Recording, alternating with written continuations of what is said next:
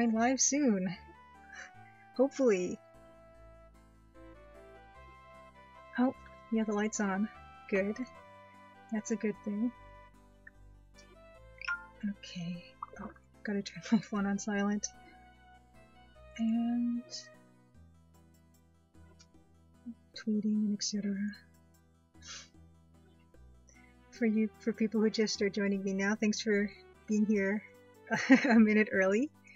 I told myself I'd get in my seat, you know, give myself 10 minutes to work out some stuff and make sure everything's working, and of course that didn't happen, but we're gonna try to, you know, have a good stream. It's my first solo stream, so I'm a little bit nervous about that, but we will see how it goes. I've got a whole plan. I have notes like usual on my prep. I enjoy the prep, and I hope to cover a few things that people will find helpful and or educational or entertaining, or just glad you came, basically.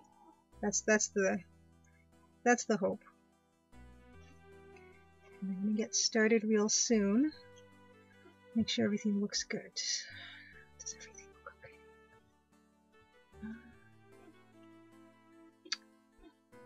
And okay, yeah, looks like it's on. And get the chat back. Great. Hello everyone. Hello the Diavor. Hello Michael Darkworth. Hello Aziza Shapir. Oh, thank you for setting an alarm. That's awesome. Thank you. It means a lot. It means a lot that people would come out to see this. I'm going to give it a few more minutes for people to kind of trickle in. And I plan on going for about an hour. We'll see where it goes and how it takes us, where it takes us. Always with art, you always want to spend more time with it and figure it out. And I've got a lot I want to cover before we actually even get to the art. And I'm going to try to get through that not too fast, but at a reasonable rate, so that we're not just stuck doing that stuff, which I think is fun. I could talk for hours about EGA and the techniques and show a few game examples, things like that. But yeah, I said we'd be doing some art, so I'm going to get there. Just a matter of how far along we're going to get. Hello, Camulest. Thanks for coming too. You're awesome. And yeah, we do have some Space Quest screens I'm going to share too, as sterling examples of EGA.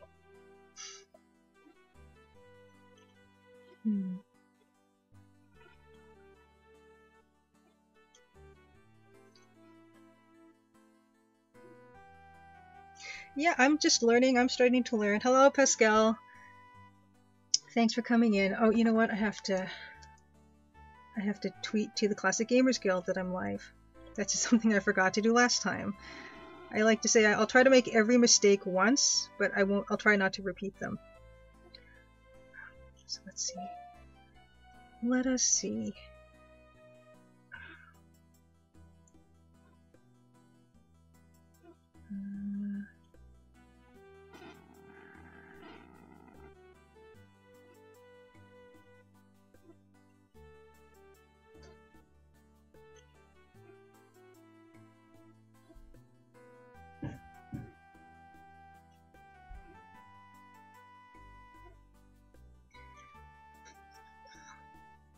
Oh, great, it says test stream still in the stream description, so already that's an oops. Can I change that right now?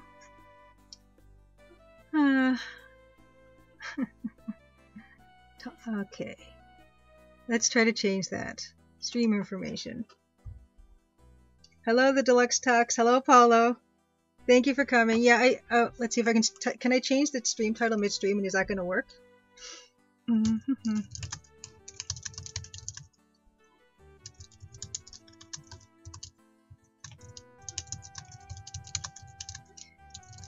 Okay, I'm going to try to change that, see if that does anything. That's a mistake I haven't made yet, so woo, right? Games, uh-oh, I don't know what the category, let's forget the category. Let's just try to fix that. Okay. Yes, I've got the stream manager on. Hello, Con Games, yes. Thanks for coming. Thanks for coming live. And yeah, for people who, I mean, I don't know what I'm telling you guys, but For the people who can't make it live, I will be posting my live streams on YouTube. There are already a few up there, and so don't worry about ever having to miss or duck out early or anything like that. It'll all be up for people to come see. Okay.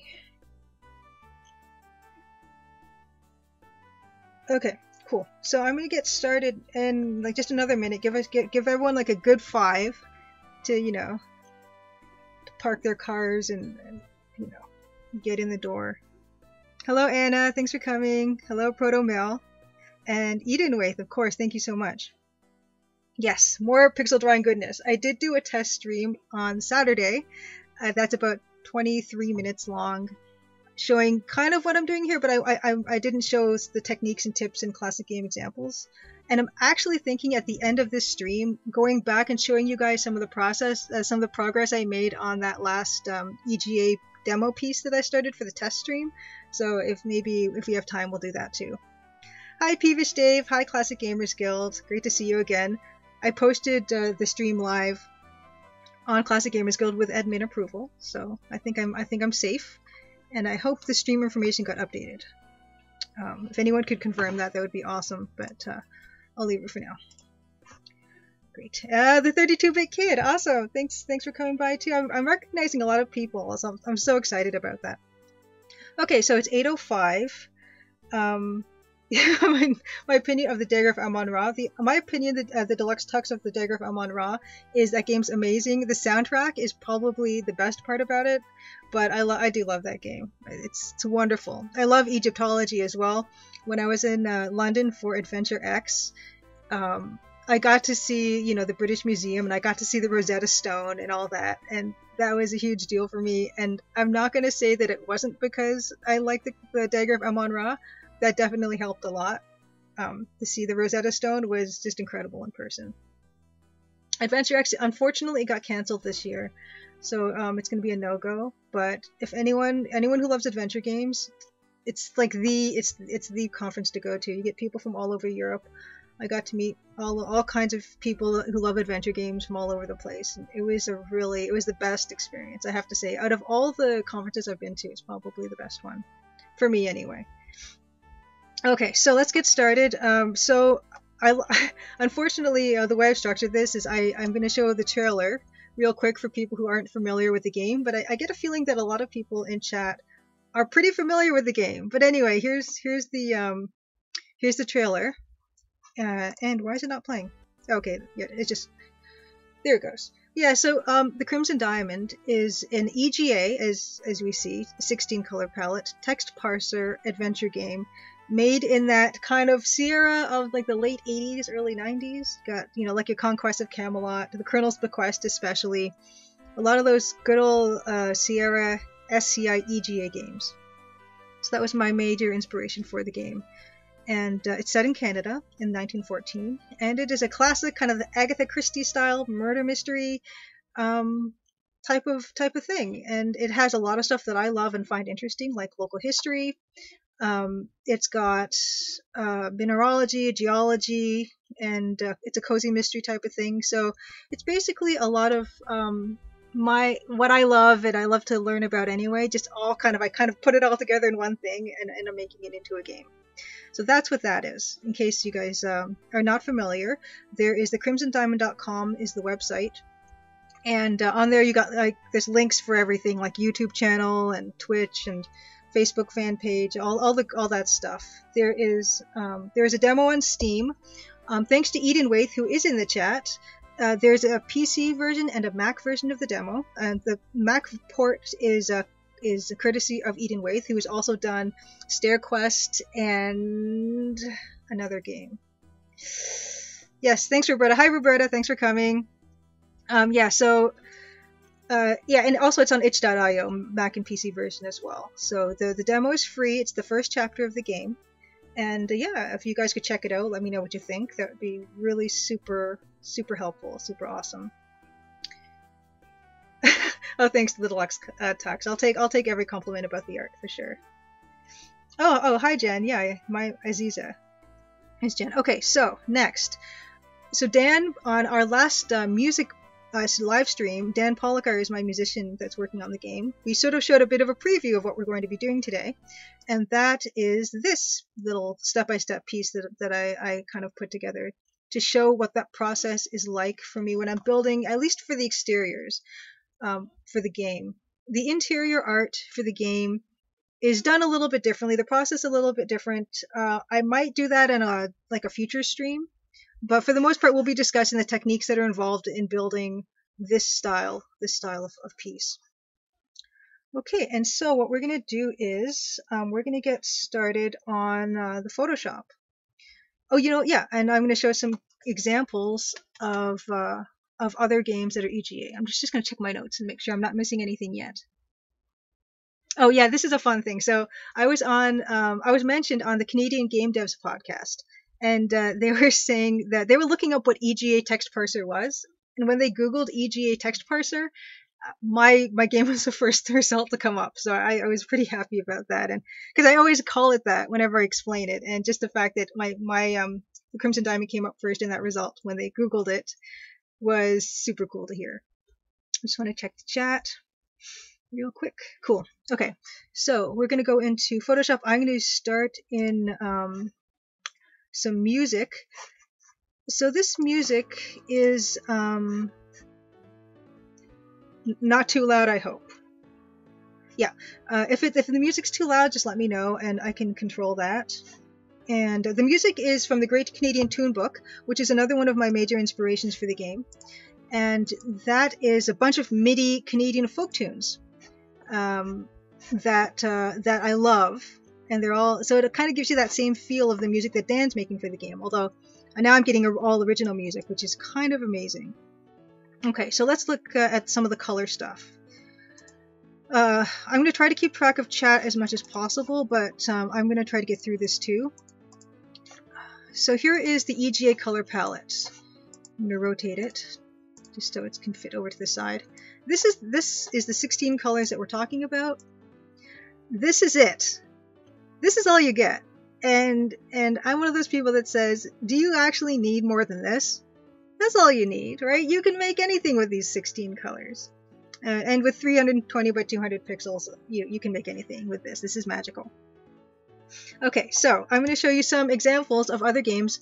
On Twitter, I was asking people about games that they like, what they consider the best EGA art. And I was happy to see that a lot of the stuff I picked was stuff that other people had already also mentioned. And I'll just take these all in order here. This first screen is Wizardry 6. And it was mentioned in Twitter, and I did have it in my collection before I got started with my prep. And this is kind of like peak EGA in terms of what they were doing with the engine. Oh, not with the engine, with the graphical adapter. It has a lot of levels of priorities of things going on. You can see they were smart in keeping that background relatively like only a few colors and tone. The colors are only really in the middle, so they really stand out nicely. Yes, Battle Chess Eating Weight, that's there. Hello DNA Beast, the Sacred 16. Yeah, who needs pastel? With that 16 and yet dithering, which I saw someone mention in the chat, that's all you need, right? So you see a little bit of dithering actually in this guy's chainmail helm, but we'll talk about that like way later, I think, when we get into technique. But that's a classic, of course, and well loved.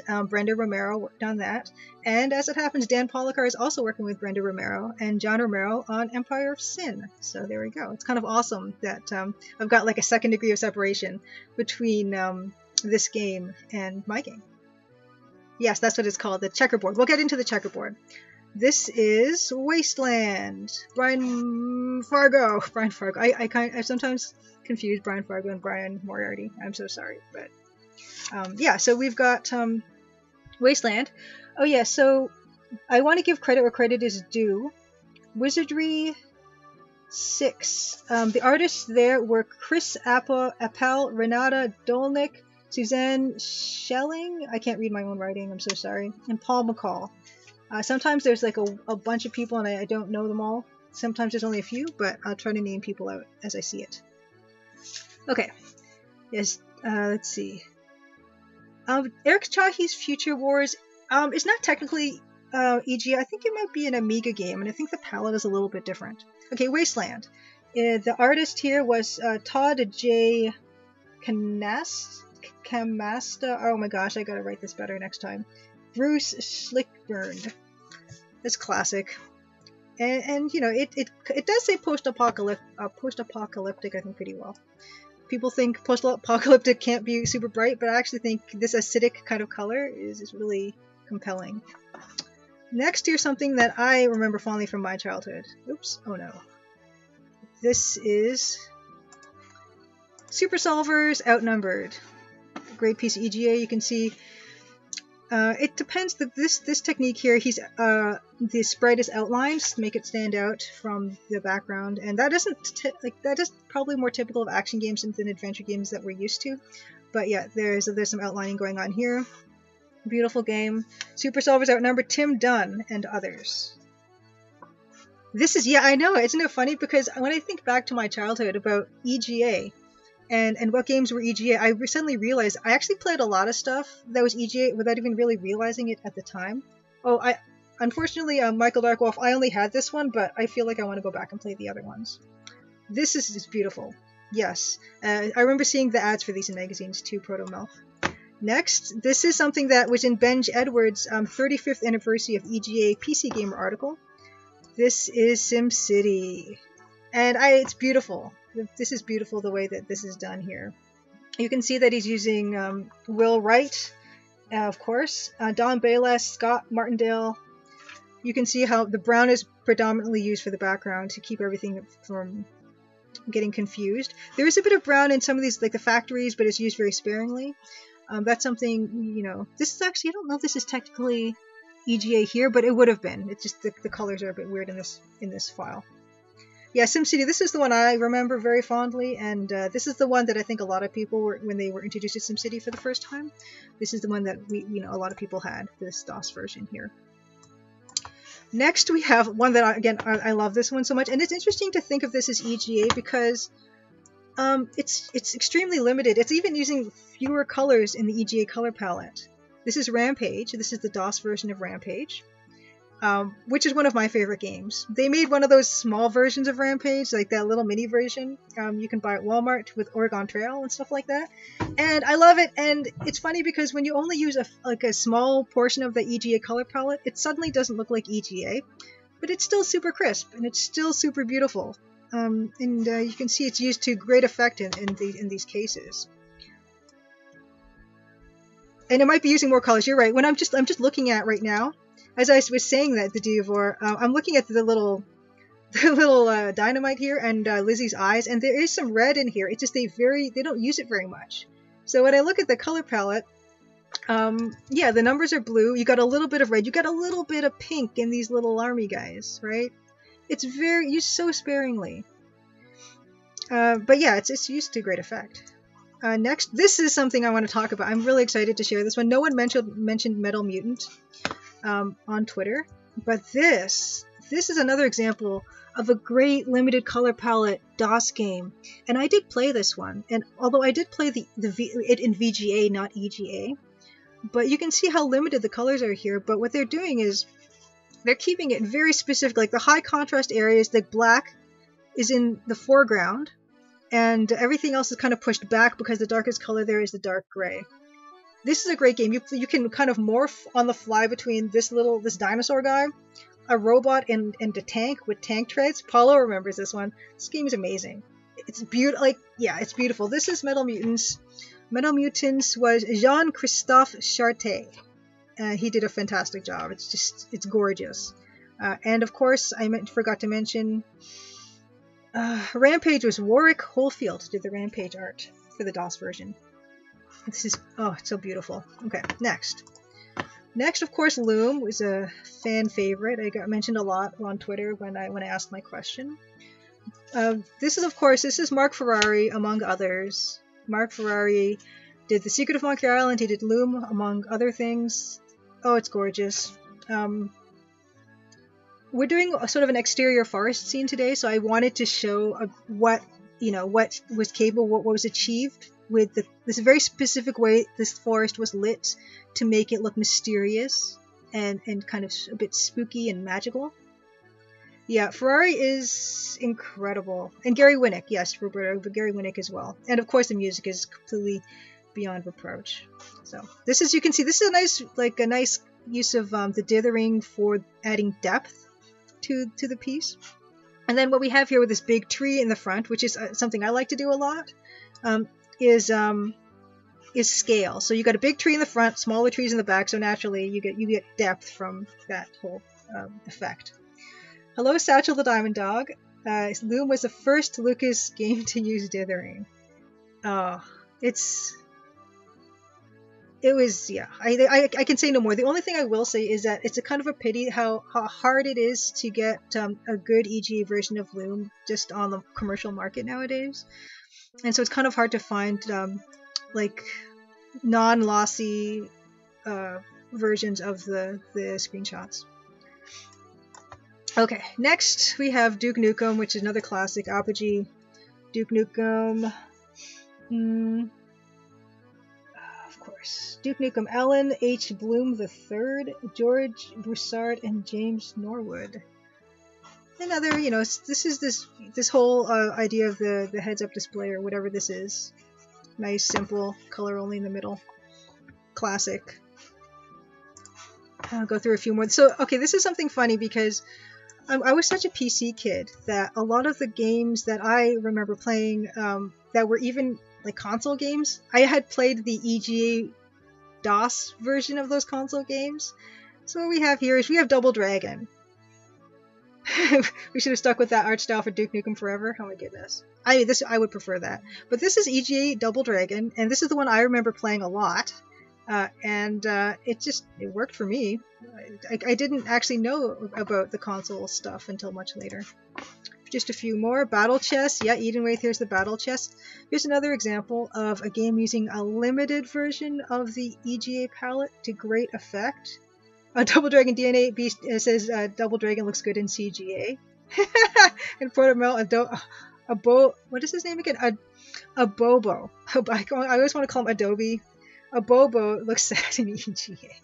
Yeah, Battle Chess. This is an incredible game. This is another game where I didn't think of it as EGA until I took a second look at it, because of the fact it's not using the full rainbow of that EGA. So we can even see that using EGA, even when you're not using that full color palette, you can still achieve so much. And you know what, Con Games, I don't know what the benefit was beyond the artistic of using not the full palette. They might have used more of the palette in maybe menus or something. I can't remember. It's a possibility because I guess you could cycle the colors you use per room or whatever. But I'm not sure. It might have just been artistic. Unfortunately, I don't know much about the technical part, the technical side of this stuff. I'm sort of an artist first, so I approached EGA from an artist standpoint, which is the way it looks, and not really how it actually works. Commander Keen 5. Another classic. This was very messy handwriting. Adrian Carmack did the Keen, and it's wonderful. A few more. And last but not least, certainly, this is the Colonel's Bequest, of course. Doug Herring. And I don't know. This is the reason probably why the Crimson Diamond exists as a project at all. It is my favorite. It's my favorite EGA art. It's what I looked at when I was developing the art for the Crimson Diamond. And we will see other examples of game art later, because I have other examples. But that I'm just gonna, yeah, Doug Herring. He is and was a master, and nothing but admiration. Laura, watch out for the flappers. Yeah, Mark is insane, and Doug seems to take that and add a pinch of awesome. He does. The lighting is just gorgeous. So going back to this EGA color palette, we can see that so much can be achieved with just the 16, and sometimes even fewer than this 16. And the thing is with EGA is you can't. There's no kind of transparencies that you can lay down in EGA. When you make a shadow, you can't just throw on like a gray transparency and call it a shadow. You actually have to consider everything that you're doing, because you don't get any other tricks besides what you have, the colors you have here. Okay, so what I'm going to show you actually is I'm going to show you a different way to organize the EGA color palette that isn't just, one beside the other. And it's this way. And if it would open, okay, here we go. So this is another way to look at the EGA color palette. And when you line it up like this, you can kind of see, sure, there's a dark and a light version of the colors, right? So you can kind of say, well, this color, this is a red, but that red in shadow would be this color. Or, this is the yellow, and then etc. So you can kind of look at it like that. Yes, the Diavoy, that's how I have, yeah, that's how it makes sense to have the colors organized when you're thinking about light and shadow.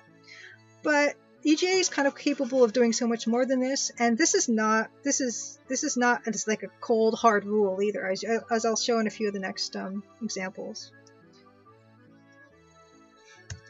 Yeah, the yellows to brown. It's just, you know what? I'm gonna just say it is the weirdest color palette. There are 4 colors of blue and like 1 yellow, basically. It's very strange, but I do have the biggest soft spot for it. So going into shadow, I've got a lot of examples. I'm just going to go through these really quickly. So I would say that the Space Quest has some amazing examples of light and shadow. This one in particular is interesting because it's showing how to do kind of like a rounded volume, right, like a cylinder. And you're going to need, this is still using this color palette. But what it's doing is it's giving you different colors, different layers of, like there's dithering, then there's not dithering, etc. There's a lot going on here to give that illusion.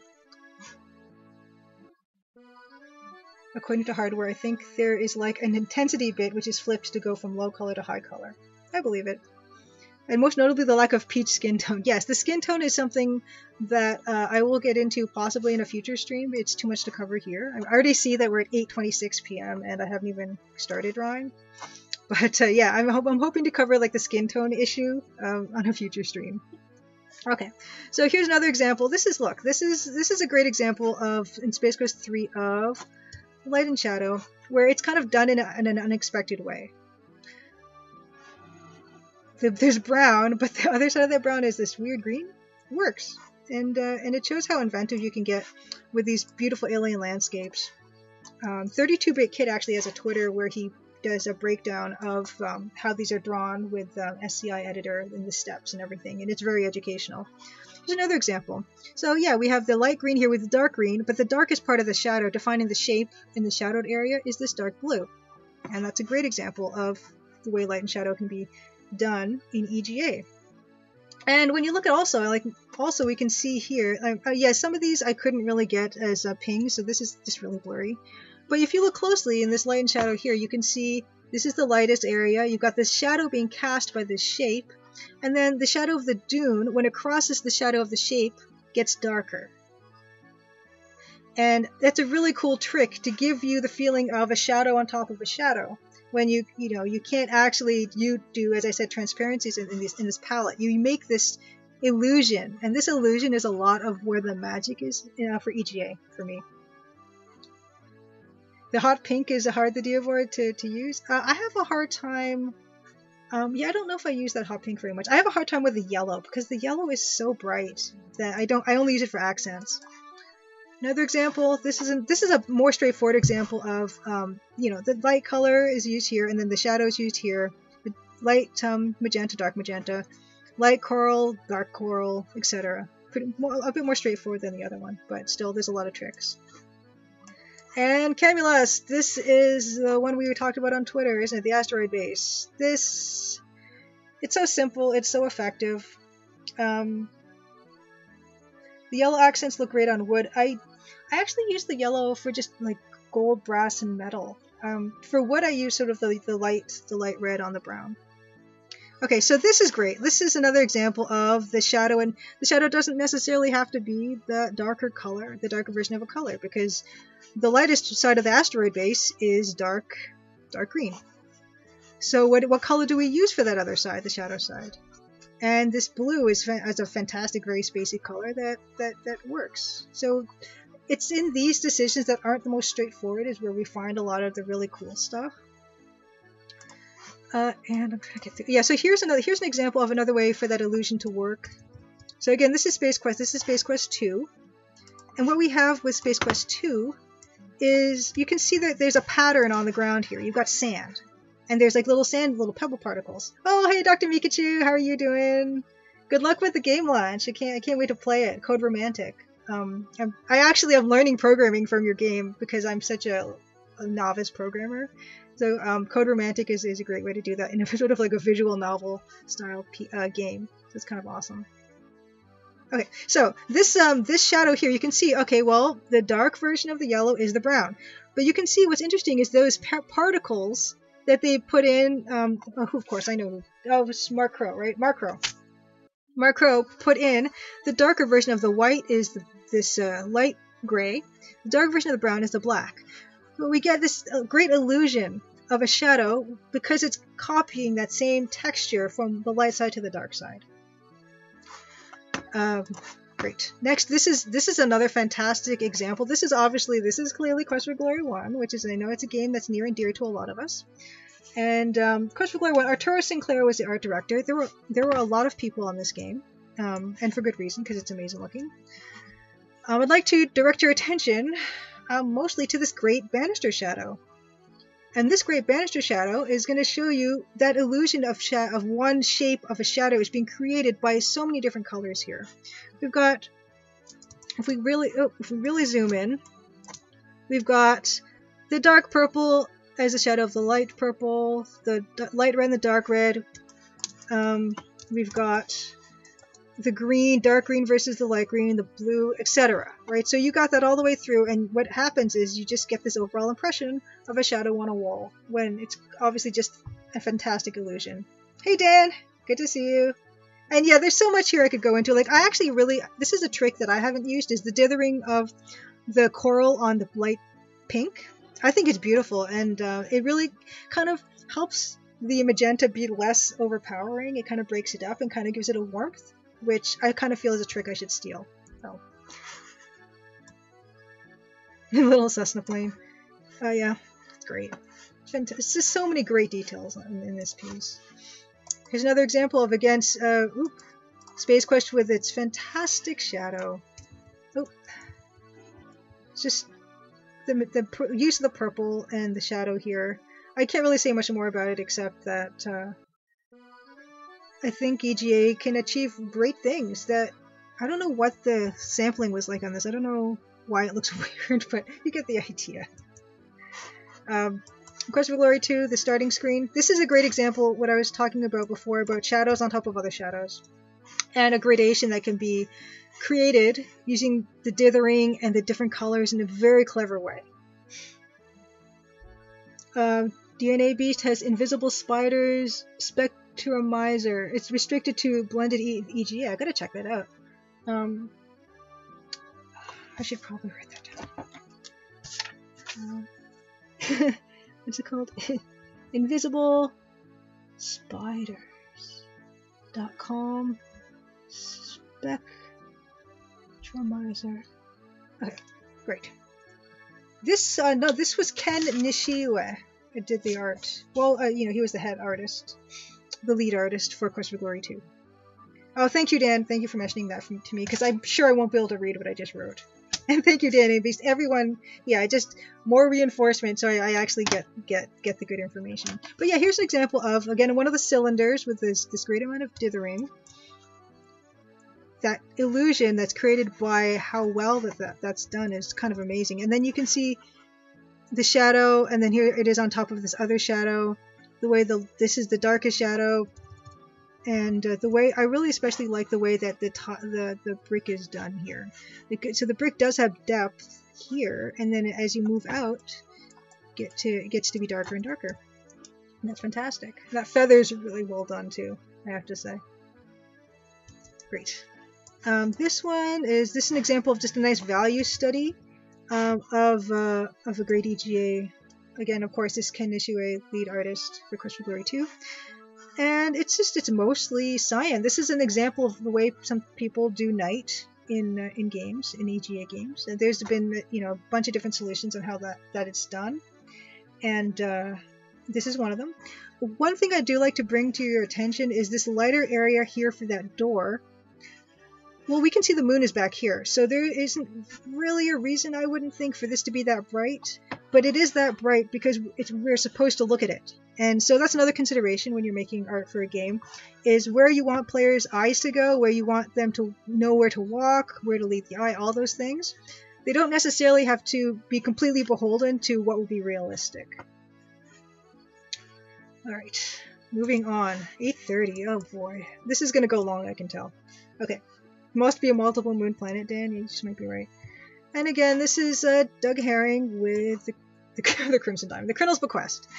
And here we get another great example of these long shadows that cover different colors, and how the same shape is created across different colors. It gives that feeling, that illusion of a shadow, when of course it is just a bunch of different colors on different pixels. Alright. The color is making your brain fill in the gaps, Deluxe Tux. Long stream. Protomil, you're not alone when I was basically scared of this entire game. Oh, and you know what? Another really cool detail is the way that these fences along the sides here are lit. You can see the light would hit that one, and then you've got the light on the top of this one, and it gives a really efficient sense of what the shapes are and where the lighting is. How do you decide what colors to pick? That's a really good question, Dan.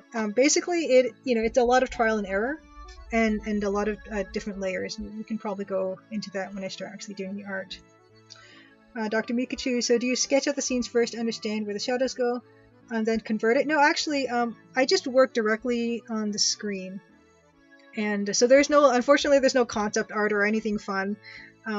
One of the good things about VGA, which was the next color standard up, the 256 color palette, is the artist would actually do like actual full commercial paintings that would then get scanned in.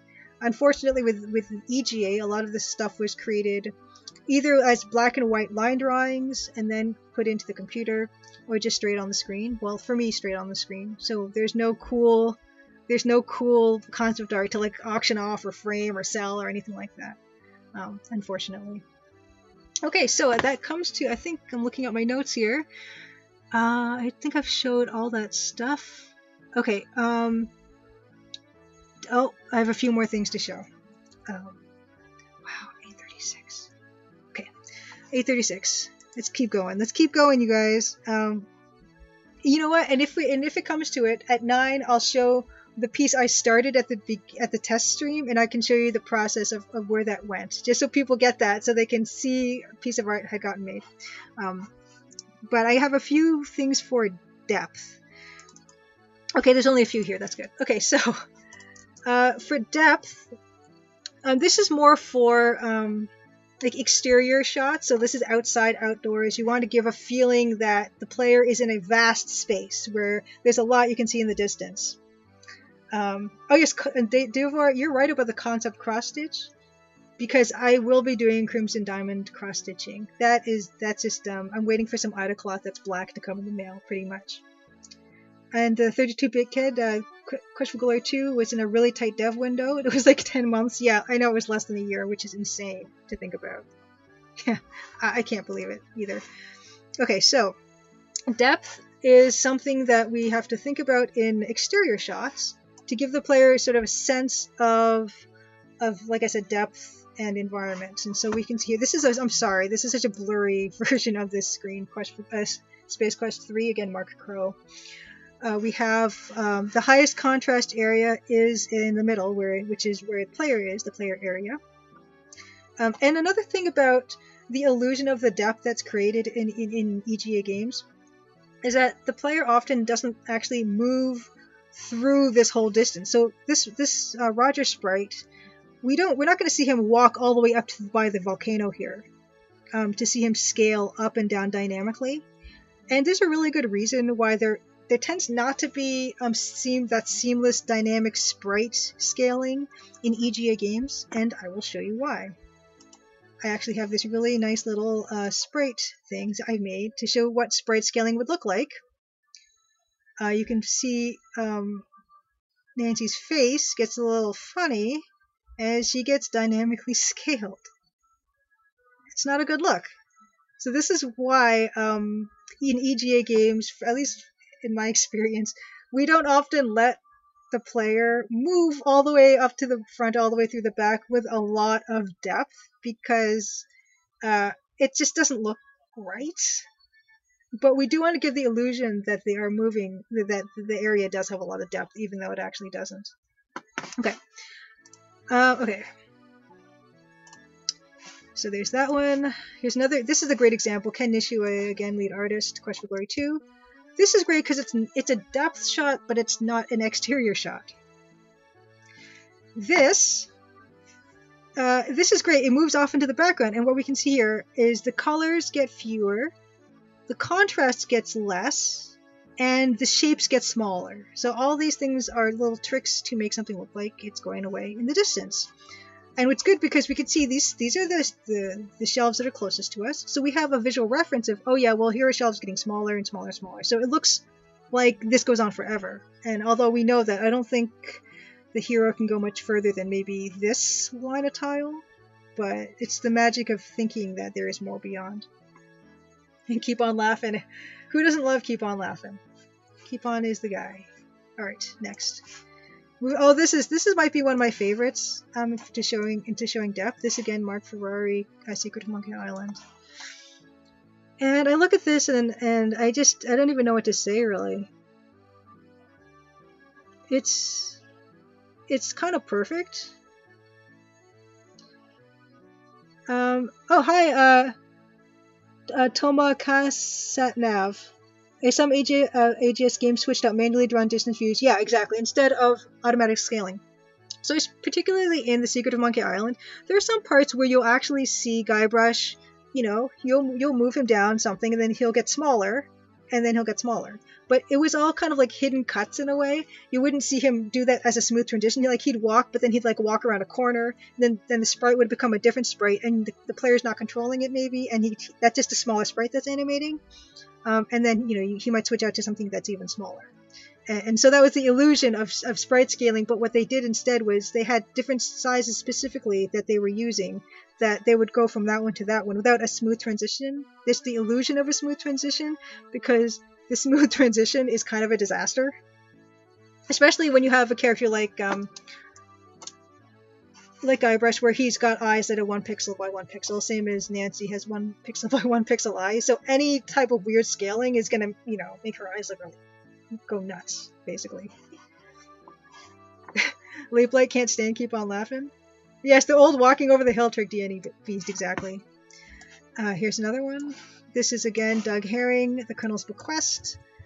I love this because it shows, that sense of scale and depth created by making less contrast and making the size bigger of the things to give that depth. And that beautiful, look at this blue shadow on this brown. It's so unexpected, but I can't even, I don't know, there's no words. And then even in this background, this is brown and blue, but you look at it from a distance and it just looks perfect. Yeah, the night in Colonel's Bequest is amazing. Okay, moving on. Last one. This is Secret of Monkey Island. This is again Secret of Monkey Island, Mark Ferrari. Just like this, the way that the pier comes out, darker, and then the lighting on these flagstones. There's just so much going on here that is amazing. And even look at this, the way this torch is done, where the light, how beautiful that transition is from the black to the brightest brown part. It's beautiful. As I understand it, all those dithering arrows are stored as a blended color and split into EGA colors on render DNA Beast. Yeah, I think you got something there. Because when they were just moving on from VGA to EGA to VGA, they did want to have a version. And sometimes those versions, the EGA version of the VGA games didn't look that great, because I kind of feel like it was an afterthought. And I'm looking at you, King's Quest V, and I think apparently Space Quest 4 had an EGA version. Space Quest Historian kind of showed a bit of that, and when you just do that straight conversion, sometimes it doesn't look that great. You kind of have to have someone go in and fix and adjust. Yes, King's Quest 5 is the best DNA beast. Thank you for agreeing with me. And Peevish Dave, how to make really good stuff with a terrible palette. It's funny because I know Mark Ferrari hated EGA, and I know Doug Herring also doesn't like EGA. And for me, it's just all like warm, fuzzy memories. So I can understand where they were coming from, though, because for them, they were coming from a paint box, a real paint box, because they're all classically trained artists, of infinite colors. And then you tell them they can only work with these, and I can understand why they'd be upset. Okay, I'm going to start in on an actual piece now. It's only 8:44. Yeah. Okay, so we're going to start a new canvas 320 by 200. Where we're starting. Here it is in all its glory. And what I'm going to start with is, I don't like starting with the plain white. I think the white is just really too bright for my eye, and I know this is an exterior screen, so I'm going to start with just the dark green. Actually, let's see. Okay, let's start a new layer. Actually, no, let's make the background layer that color. Okay. And the second thing I do after creating the 320 by 200 pixel canvas is I will actually take a sprite for size reference. Oh, we start with black, the Diavor? Yeah, I guess with Loom, I imagine they probably start with black. Yeah, they suffered to make EG enjoyable for you for years to come, Peevish Dave. You are correct. Because I have nothing but happy memories associated with it, because I guess it wasn't my job. I've made it my job now. Okay, so we've got Nancy. We've got her here. Just to give us a sense of what the scale is going to be like. And, I'd name that layer like person or something, just so I keep her straight. And then we start another layer. Second thing I like to do is I like to establish where the horizon is. So this is going to be kind of essentially the limit of her walkable area. And anything else, anything above the horizon line will be kind of in the distance, and everything else will be in the foreground. So, and I'm going to start getting really close and being really intense on the camera, because I've got a Surface Pro 2. And so the webcam is on the top of the Surface Pro 2, and the screen is like right here, and I'm actually drawing directly on the screen with my stylus. So that's why you're going to start seeing me just staring intently. I'm not really staring at you guys. This is just how it goes. So, let's put a line in there. And next thing I would do is, well, okay, so you're going to have a path that she's going to be walking on, or like where are the directions that we're going to have her be able to walk, and where we're not going to have her walk. So, let's see. Okay. Dark mode forever, yes. I like to make curvy paths. It's not bad, right? Let's turn that off. So I use a lot of magic wand tool to fill things in. It's not bad. The Diavor, do you have any tips for not mixing up the order on the pixel dither? I do not. Mine are a mess. I can show you. I'll show, and at around 9, I will cut to I'll be like a cooking show, and I'll show you something that's already kind of half done, and then the kind of half finished version of the half done thing, so that you guys get some idea. Because I don't think by 9 I'll be anywhere close to doing anything at this point. But I will show you the layers in mine, and it's a mess. And I've done like 70 of these backgrounds, maybe 60 of these backgrounds, and I still haven't got much better. Okay, so trees.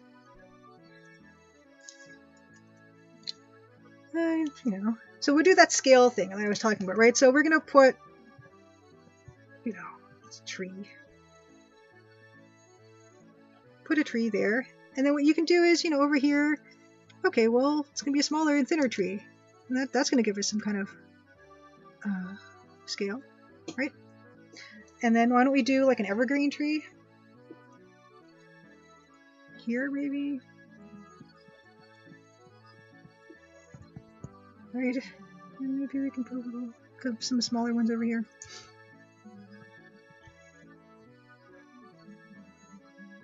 Here.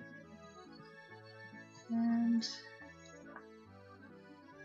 maybe one that's kind of in front of those bunch. What color is the sky going to be? Good question. Well, it depends how far the sky goes. Is Nancy photobombing me?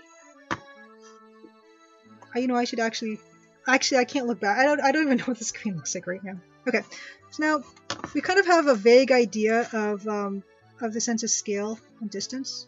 What's great about trees is it kind of almost doesn't matter when you have big things versus small things, because trees can be really, really big. I know some people sometimes people like to see outbuildings, so hey, why not? Let's put like as Bob Ross would do, let's put a happy little outbuilding, like I don't know, an actual outhouse maybe. And because we're working so sketchy right now, just placing stuff, there's no problem with just going in there wholesale and just copying and pasting whole areas and just moving it over, and then just kind of fixing it, and then combining those things.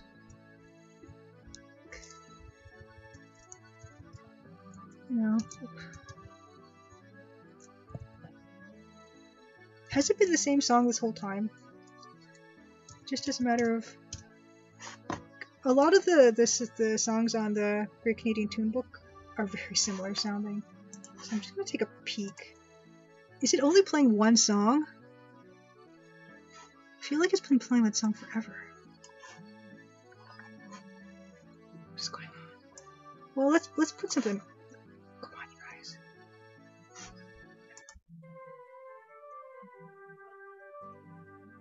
Okay. I don't know why that's doing that. Anyway, let me know if this song persists forever. Okay. Oh yeah, so you know what? I was gonna do like a little house or something. Let's put it back here. So simple layers.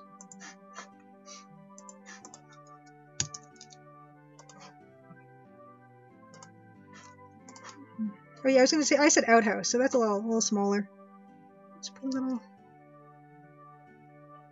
Oh, you know what? This is why we need Nancy, because this is gonna be huge, right? It's. All right, let's go. Let's backpedal. Nancy, how big would an outhouse be?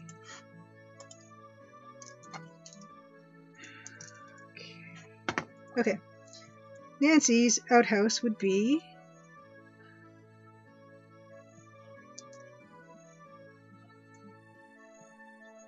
Right. I don't know. It probably would be smaller, but they have like usually they have that roof, I guess. And like a narrow.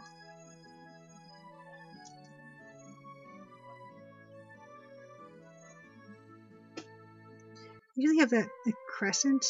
I guess it's to let light in, or like smell out, or something. Okay. Stick that there. And then a little outhouse that could. It's an outhouse for the three bears. Okay. It's going to be a jolly red outhouse.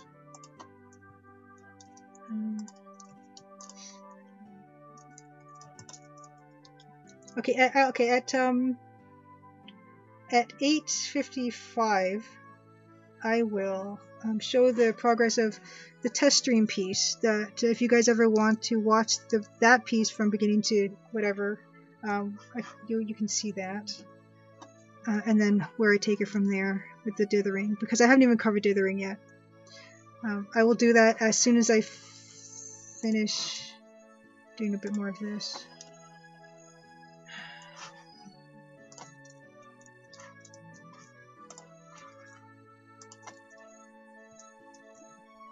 Oh, you know what? I kind of decided that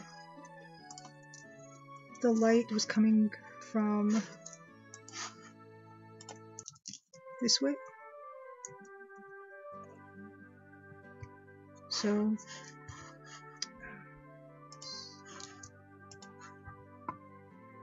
Okay. Quarantine with no booze. Okay.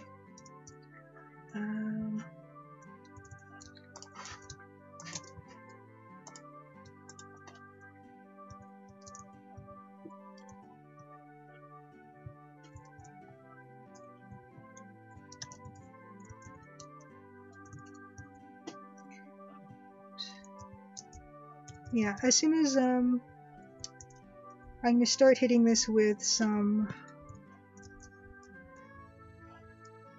dithering soon, just so you guys can see what the heck that would look like.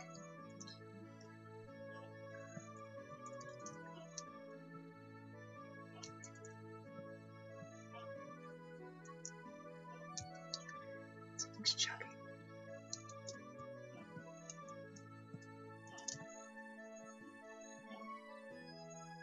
So this is an example of continuation of a pattern to give the illusion of light.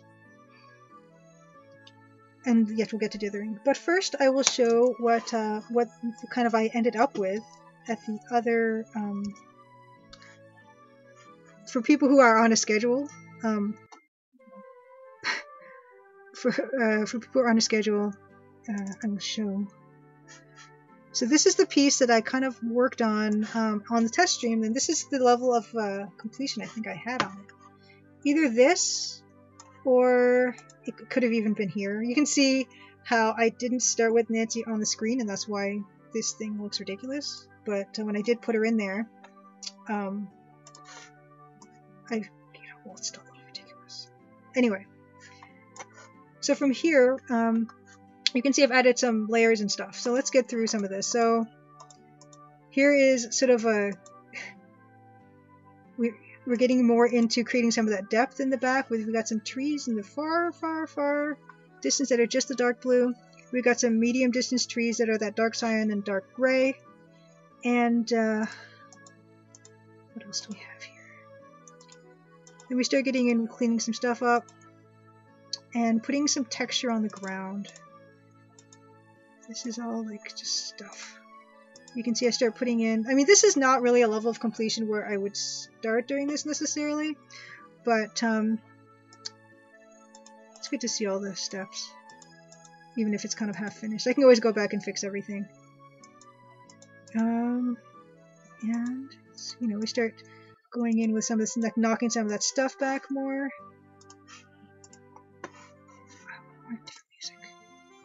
Alouetta. Right. Okay.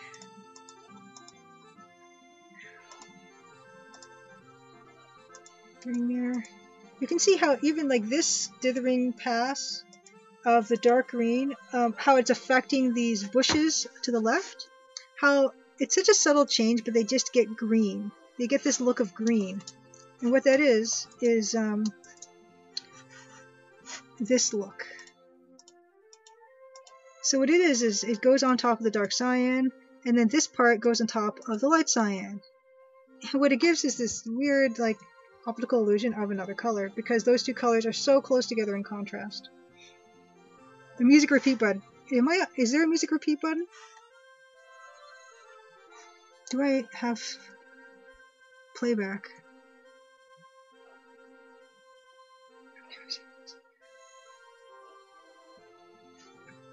How am I on? Is it on? Oh, you know what? You're right. Aha! Thank you, Dr. Mikachu. Let's move on to another track. I'm so sorry. Okay. Okay. And then what we have is just more moving in with some of the fixing. So this is the problem with some of the dithering passes. So I've got a couple different dithering passes for the black because some of the way the layers are arranged. So you can see it's like it's a mess, the Diavore. It's a complete mess. The way this all gets done. Oh yeah, this is when I decided the door needed to be higher because I realized that Nancy would never fit. So I started to put her up here. And knocking back to the extreme distance, we've got some mountains. Really far. And that's, yeah, the big old tree in the front. The Bob Ross bold tree that can, you know, we can move it around kind of wherever we want. So this is why it's nice to have things on separate layers. But you know, it's not a huge deal to separate things into layers later because we're working at such a low resolution. It doesn't take much effort. And that's sort of that's kind of a more polished version of where we're getting with the this one, which I'll show more of now that we've kind of gotten that all out of the way. But just for the people who have to go at 9, I'm going to say thank you for coming. I'm going to keep doing this, by the way, but for people who have to go now, I'm going to say thanks for coming. You know, check out the demo on Steam. I can't see the links in the video description because that's not going to exist. Yeah, just go to the website, crimsondiamond.com. You can find everything that you would need there. The demo is on Steam, on itch.io, on Mac and on PC. And I've got a YouTube channel where I post all this stuff. So there's already 2 music live streams with the musician with Dan Policar, who is or was in chat. And so you can see what the musical process is, because what Dan is doing is he's using the Roland MT32, like a real Roland MT32, to make the music. So that's super exciting. So seeing that technical aspect of it is really, really cool. So I recommend, if you want, you can go to my YouTube channel, which is just basically Julia Minamata, and watching some of that stuff. You can watch the test stream where this is built. And then that's pretty much it. So whoever has to go, thank you so much for coming. I'm going to keep working on the other piece that I have. And I do have some dithering examples to show people now. And now, because I kind of showed this part of it. And yeah, if people want to stick around, please stick around. I'm going to be here for a little while longer, I think, because I'm ashamed of the level of completion I got with the actual pixel painting and stuff. But yeah, thank you so much. What else do we have? I'm going to catch up on chat a little bit.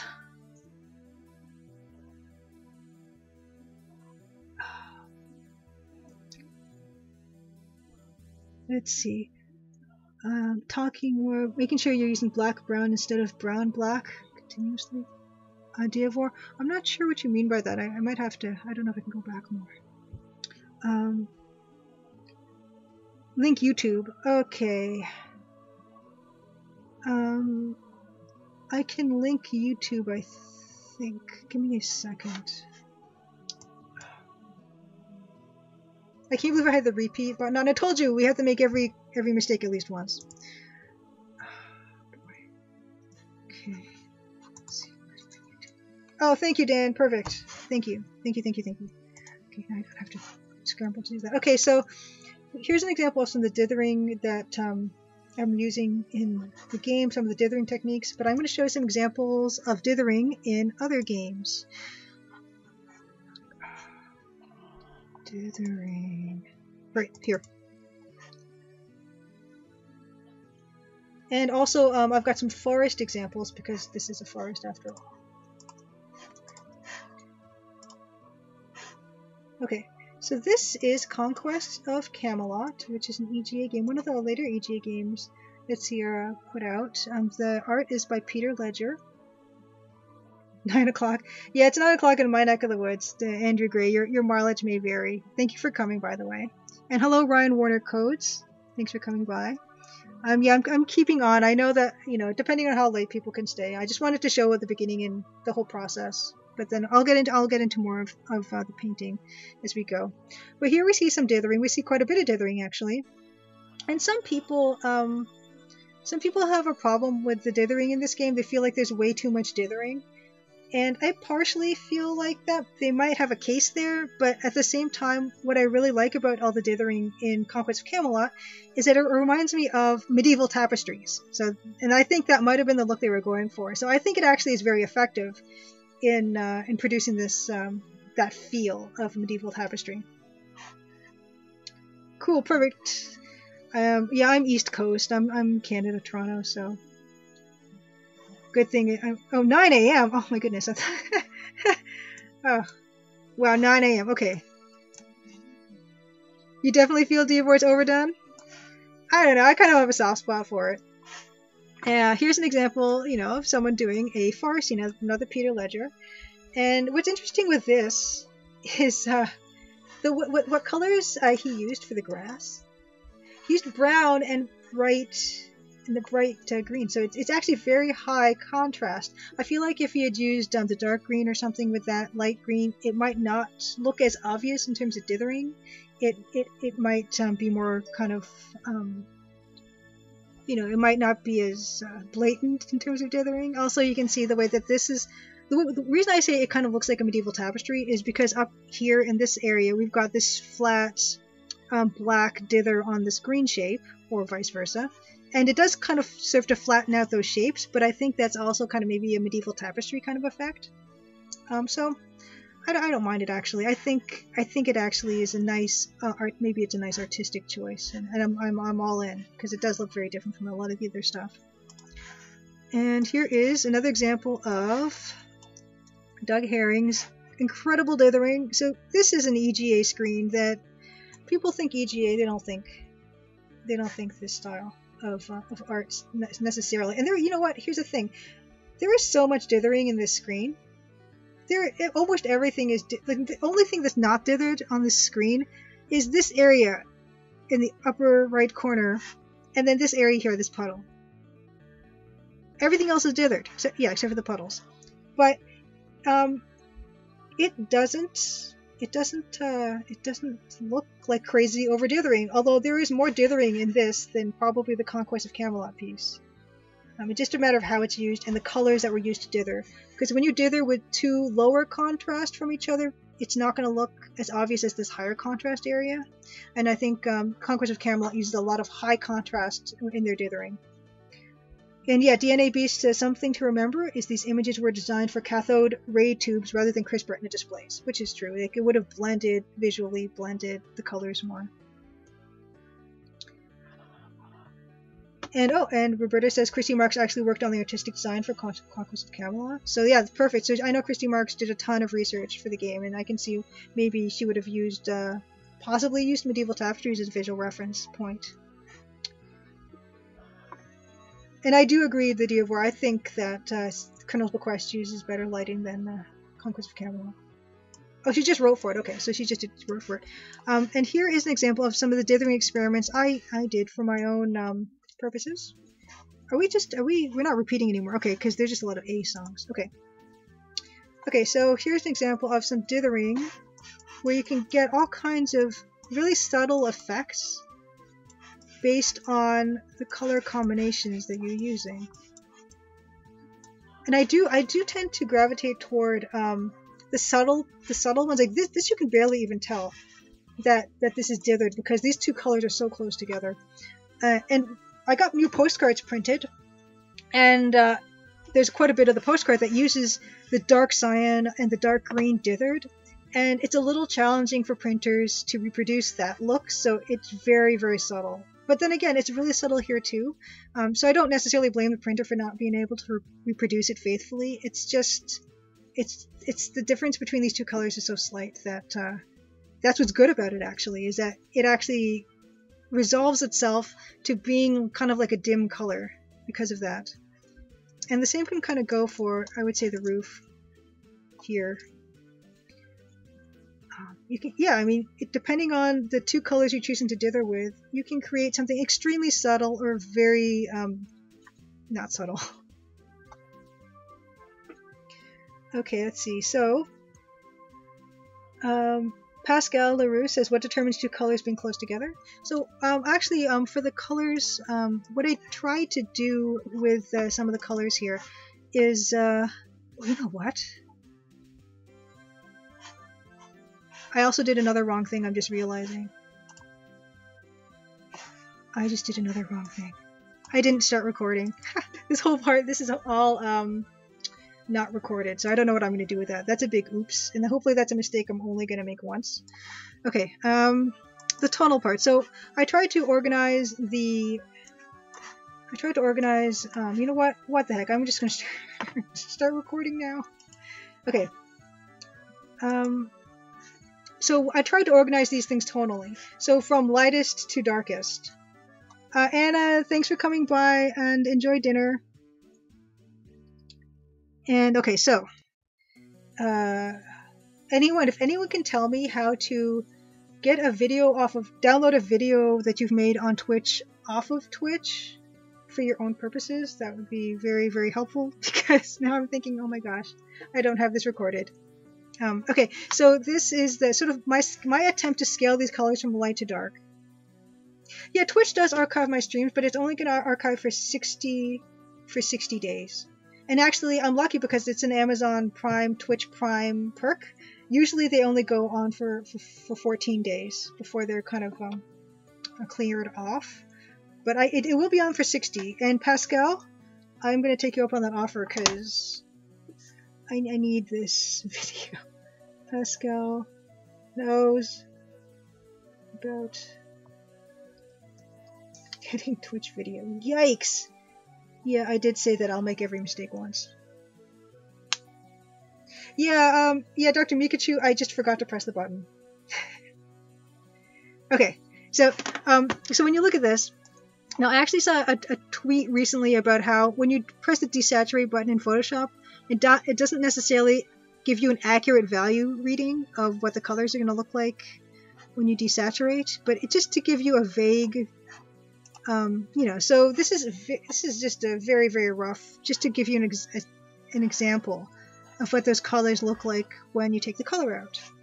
This is not really necessarily by any means accurate, but just to give you a look. Can you play the archive screen capture that?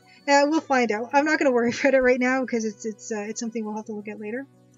Okay, so yeah, so you can see here, this is sort of the value. So you can see that right in the middle here, almost indistinguishable, are these colors. So the green and the blue are very close. And then all these ones are kind of more close, and these ones are more close. So if you were to dither these colors, and actually Quest for Glory 2 dithers the white and the yellow to great effect in the plaza in Shapir, because just having a solid yellow in that area would really be overwhelming, an overwhelming amount of yellow. But dithering those two kind of softens them both up to give it sort of like a dustier color, and it's much easier on the eyes. Yes, Dr. Mixu, I actually have a checklist too on, I have a checklist on here that I wrote of all the stuff I need to do, but of course, I forgot one. I don't even think I wrote that. Go live, confirm streaming. Yeah, nope, I didn't put actually record on that list of, but it will be next time. And thank you, Warbird Games. Yes, please, please, yeah. Oh, real done. Okay, I like the sound of that. Okay.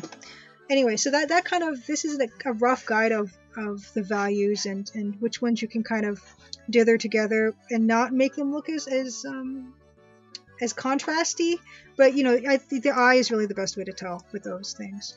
But what I was doing here is I was trying to come up with what I wanted nighttime to look like in the Crimson Diamond.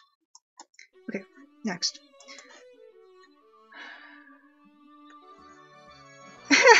The deluxe tux says my sister just walked into the room and now she's into Crimson Diamond. You really sold it up. Love it. Love it. This is why. Okay, there's a lot of reasons why I do this. Of course, that is one of the reasons why I do this. Is to have people say, "Hey, I kind of like the way this looks. I want to help support, be a part of that." Okay, let's go back to this. We'll put some foliage on those trees. I'm probably, what? I will go. Hire deluxe tux to the marketing department, Dan says. Yeah.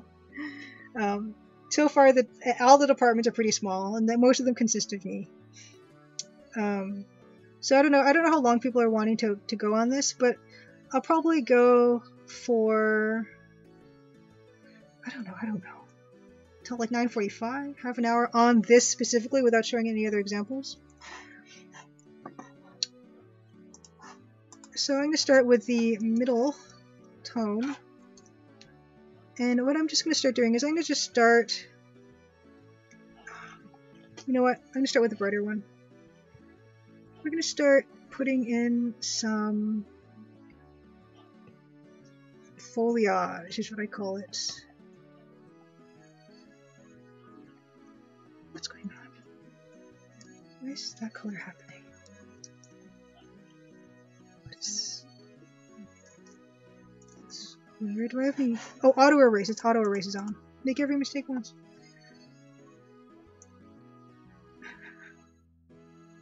Okay. Alright.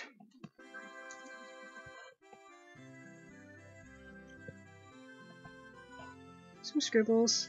And so these are just to get the general shapes down. I will, if I go back in and define with light and shadow what this is all going to look like. And thank you guys for helping me like look into retrieving my video later. I'm so embarrassed. That is worst.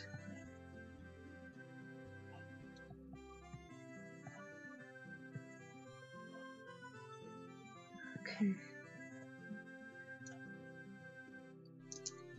And then go ahead.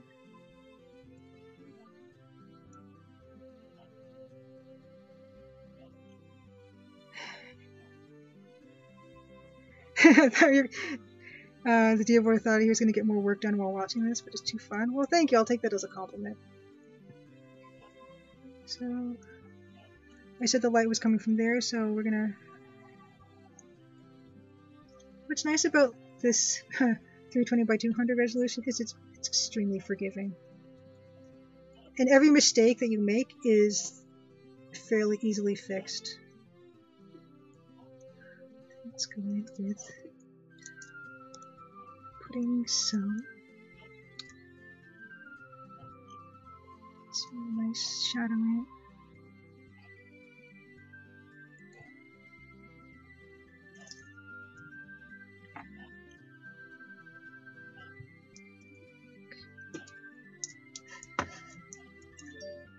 Alright, let's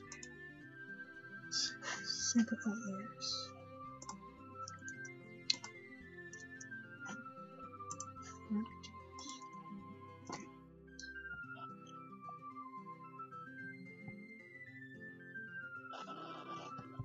So what we do is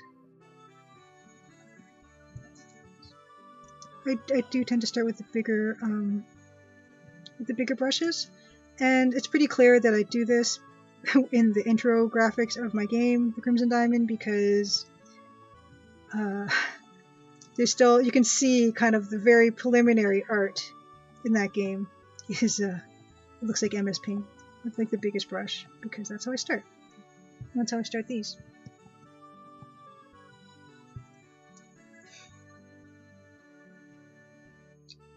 Just gonna check here. Yes. Okay. And let's go into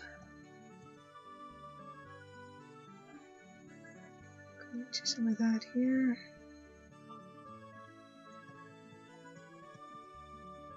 The pencil right now is 3 pixels Eden width.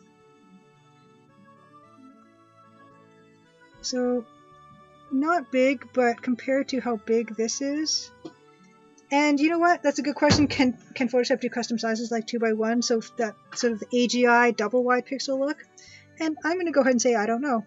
I think I tried making a brush like that, but then it doesn't end up staying in the right grid. If that makes any sense, like it'll make the intermediate step.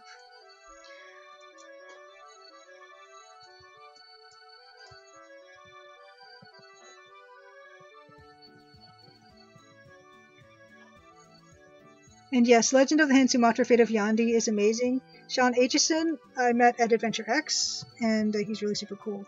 And he also uses Adventure Game Studio, which is the engine I'm using to make my game.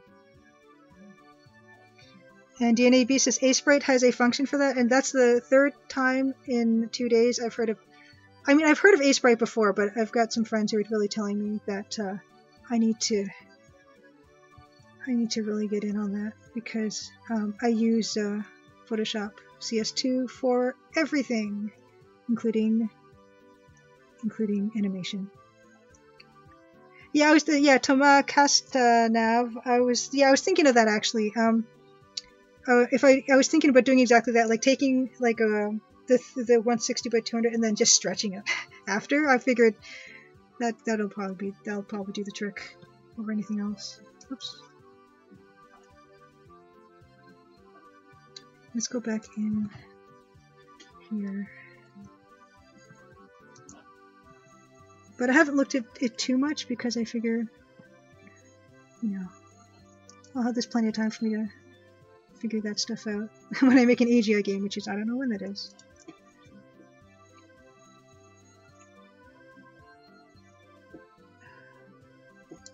Okay, so I'm gonna start showing how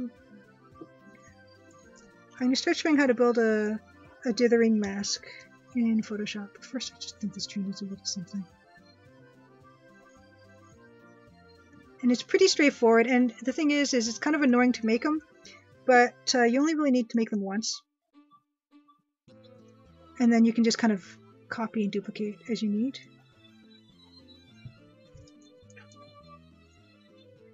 So let's start with that. Although, you know what? Why don't we make more depth in this before we start in on that? I'm going to put in some of those bushes because the bushes that I was showing you in the other piece, it's like some of my favorite things to do is the bush, because I can make them like that beautiful dithered green. That's magic to me.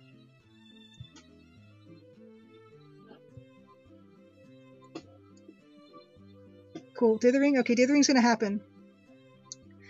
Let's do the dithering. But I want to give this a little bit more depth before we get into that, so there's something to dither.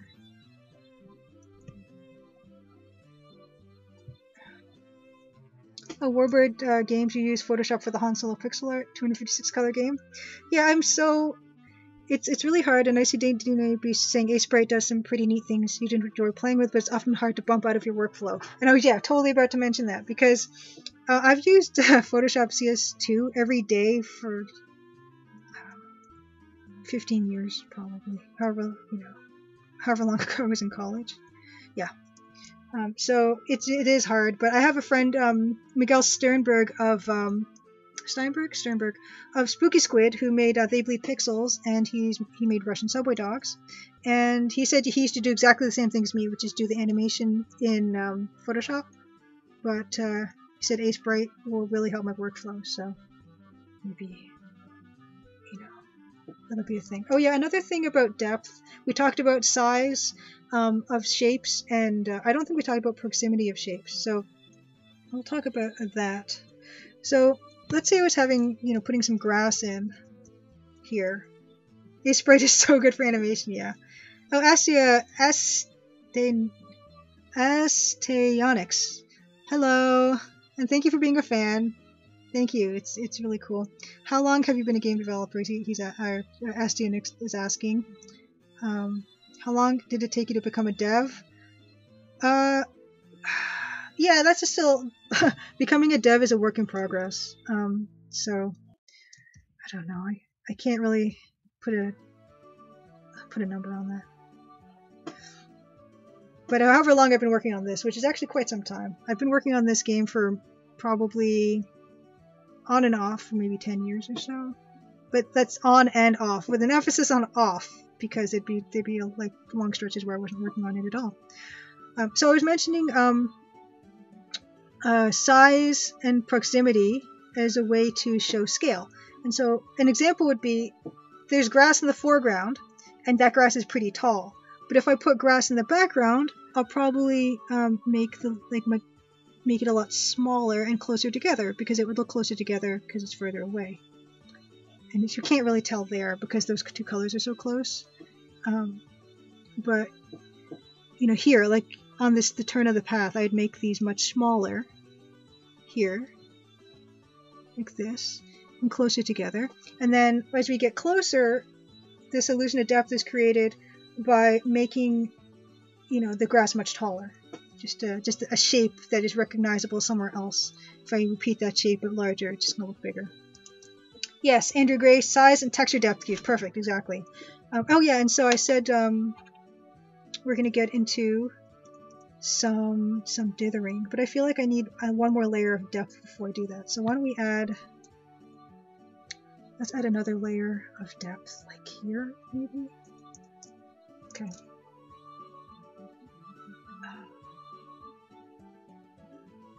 Let's see. Okay, I'm so stoked to grab this grass. Okay, so I'm going to extend that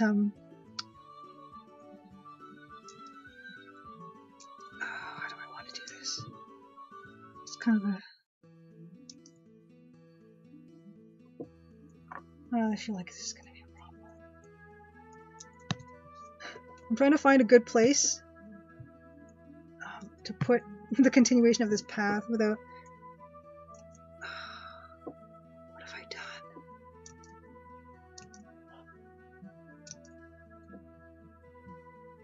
done? No. No. I'm gonna get to the other thing real quick. Maybe put it back here. I mean, this is not a real path. Like, the player would never walk down here, but, you know, we want that illusion of possibility of, like, maybe they had.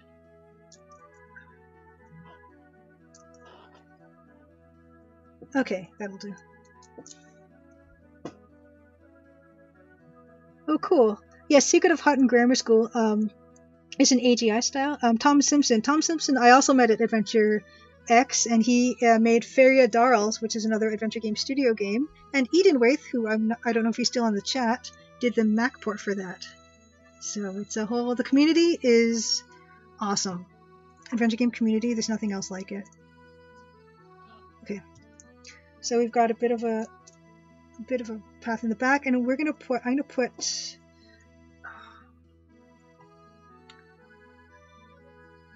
like a layer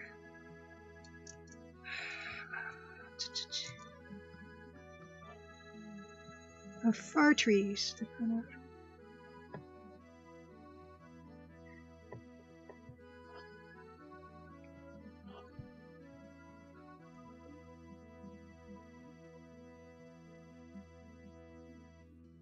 Hey, yes, Edenwaith, yes. Yes. Yeah, Tom Simpson, awesome. And the art of Feria Darls is Matt Firth, who is an amazing pixel artist, who also does beautiful watercolor sketches on his Twitter. So if you follow Matt Firth, you'll get to see some of that. I feel like that should be closer.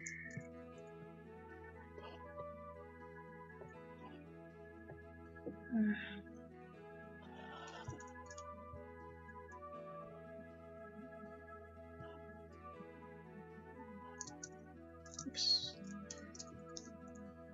Yeah, so I'm sorry, sometimes my fist goes over the camera.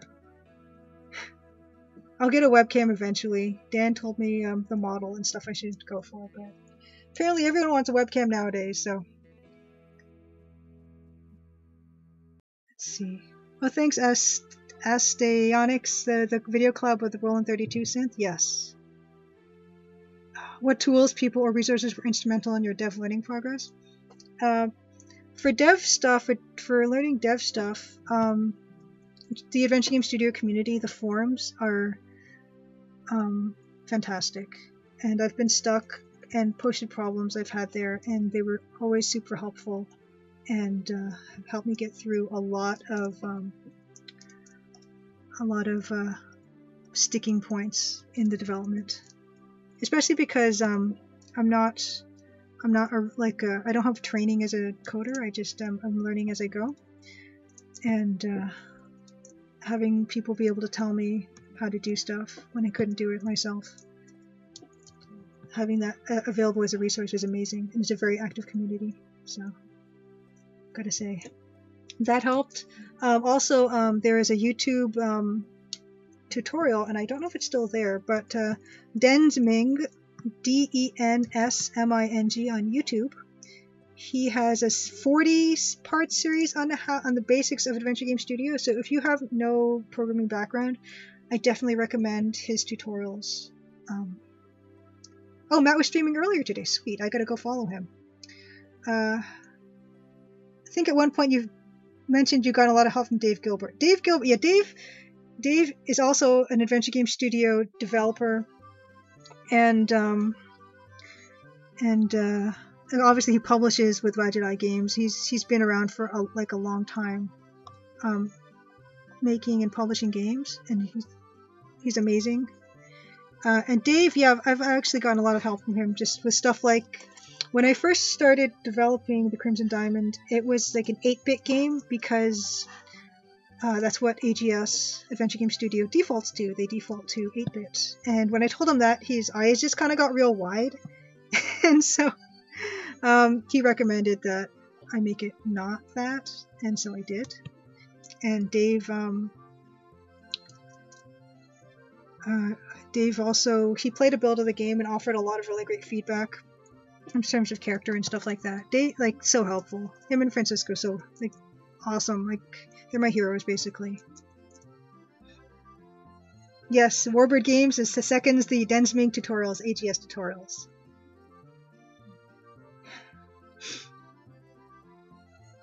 Yeah, Pixel Twitter. Yeah, I try to keep my Twitter feed full of positivity, and Adventure Game devs seem to go for that. Yeah, the best way to code is to bash your head against the keyboard until it works. If it still doesn't, try again tomorrow and repeat. Pretty much. Pretty much. Oh, Dave is Dave Gilbert of Wadjet Eye Games. WADJET Games. They did the Blackwell games. They did, yeah. Yeah, that Dave. Which Dave? There's a lot of Adventure Game Dave, not Peevish Dave. I don't know, probably Peevish Dave is really helpful too. I don't know. And another thing I'm gonna get into the dithering real soon, but another thing to do is to show a bit of depth as well. What I can do is, again, when we talk about repetition of shapes, just smaller, just do less, do little smaller shapes, little ones.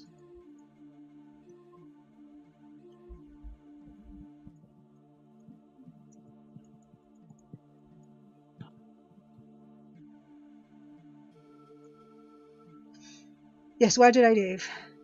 Yes, yeah, and I was on a panel at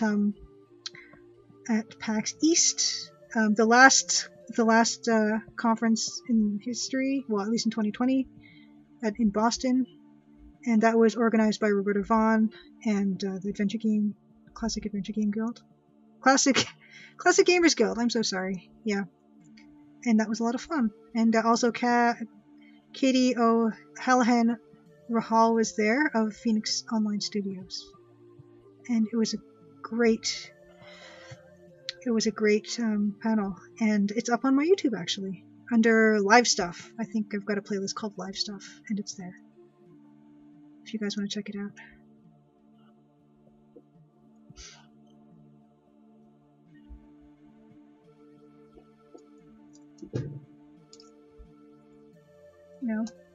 Get the idea.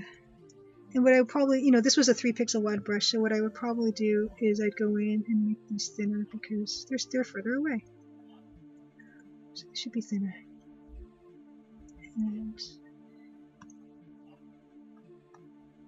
And also they kind of have these weird round tips because of the brush that I'm using.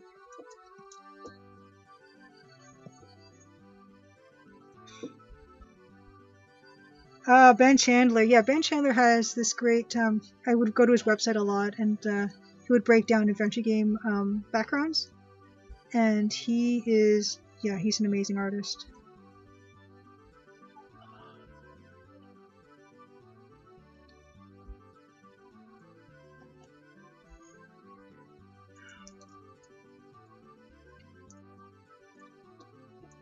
Okay, and just a few more trees over here. Now these ones are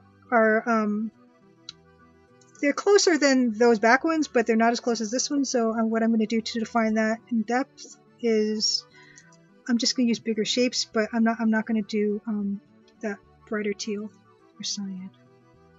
And also, yeah, just going to do that. Right. Okay. So let's get into making a dithering mask. 9:30. I said I'd go into 9:45. We'll see. However long you guys want to put up with this.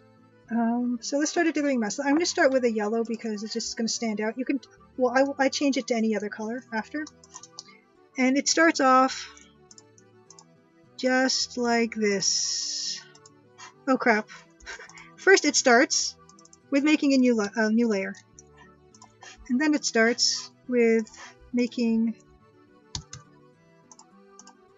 a checkerboard. like this. And then it goes on to copying and pasting and merging the layers just like this. It's just, you only need to do it once.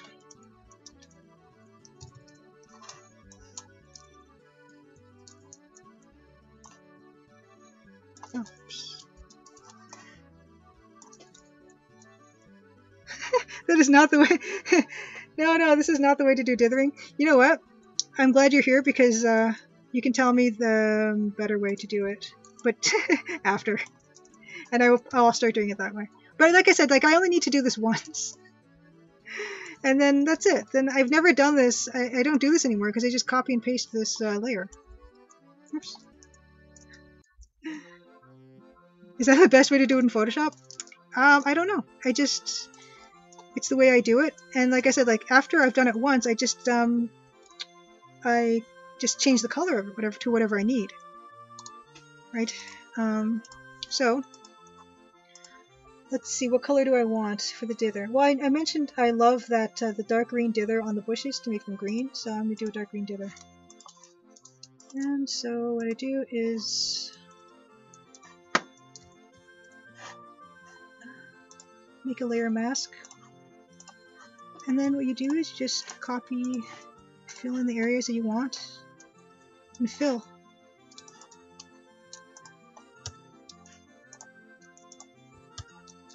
So. And sometimes when you do this type of selection, you need to mask out parts that are part of a tree and not the bush. So then I press Q, I go to quick mask, and I just, oops.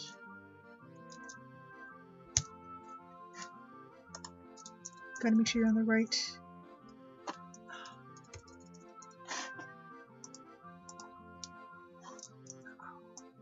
Give me a second.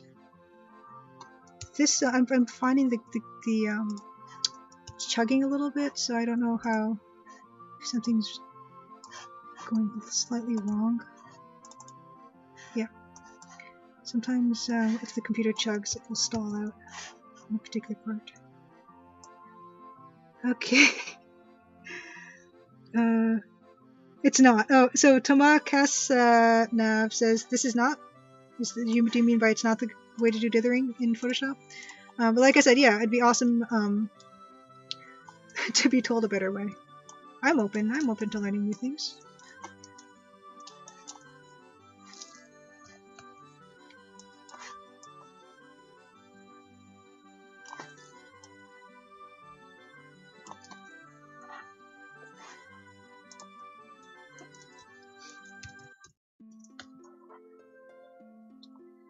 Okay.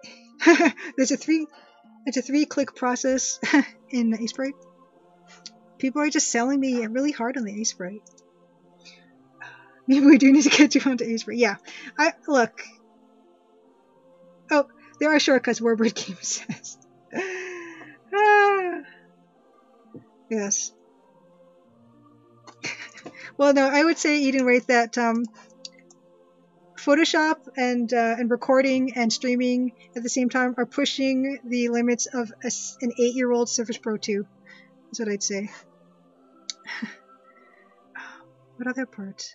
Oh yeah, I like to do a dark gray dither on in the back areas to knock it back a bit. So I'll do one of those. Yeah. You know what? Yeah, this might not be the best way to do it, but hey, it's worked for me so far, and I'm happy to learn the better way.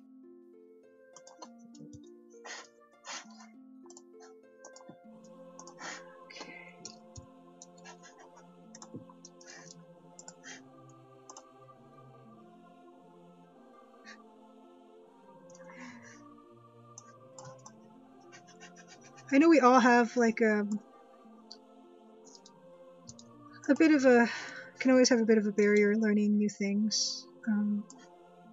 I've always kind of said I don't like learning new things, but over the course of developing this game, I've learned so much. And I'm glad that I have. Even though sometimes it's kind of annoying and frustrating. Like yesterday I was trying to cut a video, like cut the test video so I can put it up on YouTube. And I found like a free like MKV cutter, but then I realized only until I had just done my cut that I wanted, is that there was a watermark at the end, and I said, nope, that's not happening. That was annoying.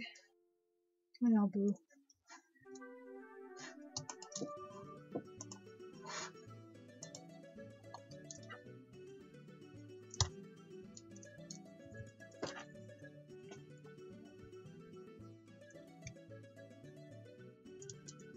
Yeah, I don't like learning new things, so I decided to learn programming.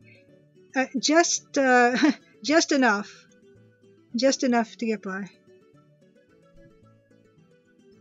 Comfort Quest. Cool. Oh, special guest appearance by Francisco. Nice.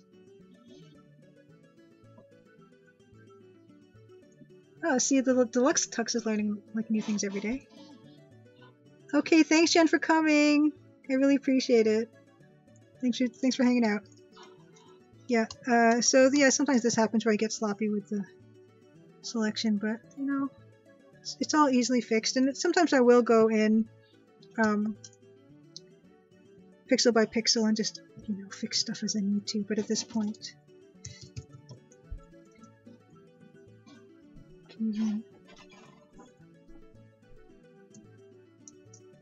It's not the best, but... And actually, what I actually like doing is probably filling this part in as well with to knock those back even more.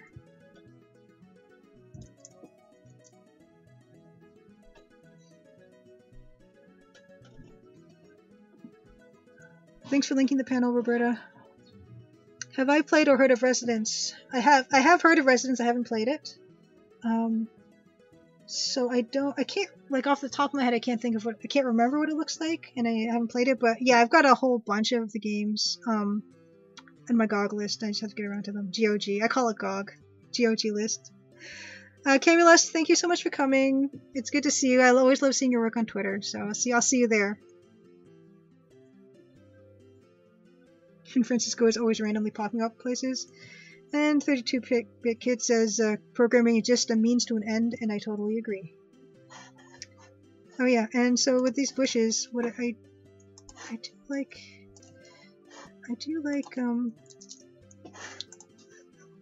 having the bright underneath there. So that's where you're gonna see this stuff.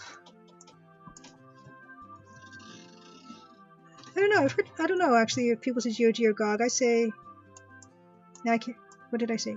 I said GOG, GOG. Now I can't remember what I said.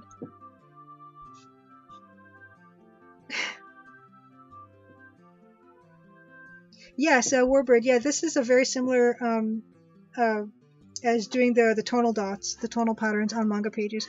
And I have done that too, actually. It's with like the X-Acto knife and everything.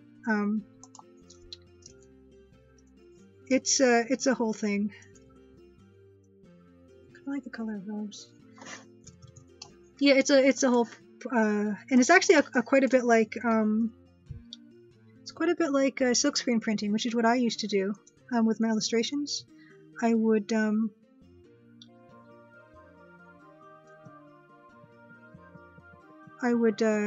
do like tonal dots to make, you know, intermediate colors. So there's a lot of carryover. So I kind of like the color of those, although that's not usually the color of the bushes I make, but I'm liking it. And then, you know, you can add more on top of more. And you know what? Let's do some of those long shadows that I like so much. I'm not painting on the layer mask. I either paint on top or underneath it. Those just stay as sort of checkerboards. Oh, hello, Ambersine Zero. I didn't see you come in, so hello. And thanks for saying that you say GOG. Oh, cool. Oh, you worked on that game. Awesome. Roberta says I'm not teaching summer camp. Uh-oh. Okay.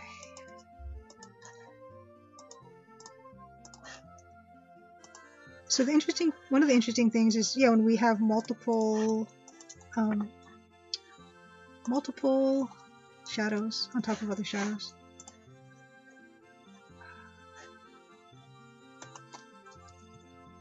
So I said the light was coming this way, so let's put some shadows in.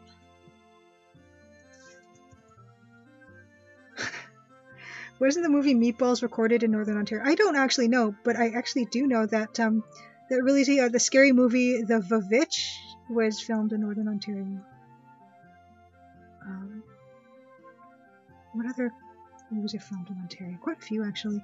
Shazam was filmed in Toronto. Bulletproof Monk with Willem, what's his name? The guy in Goon.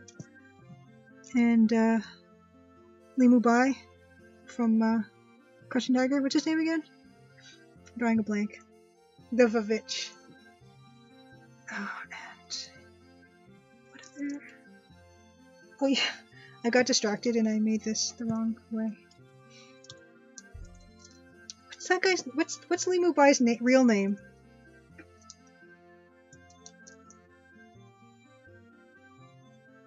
Yeah, they probably don't. Oh yeah, I'm showing this one. This side is the side I got distracted on and didn't do the right way. There.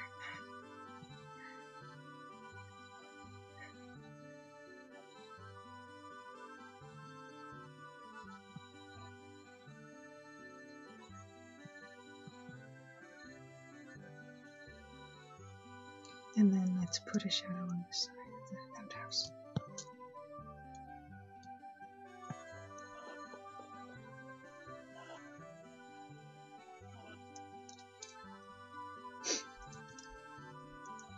Oops. See, and this is where we get into trouble because I kind of make this darker now. Well, it's not in trouble. It's just actually kind of nice.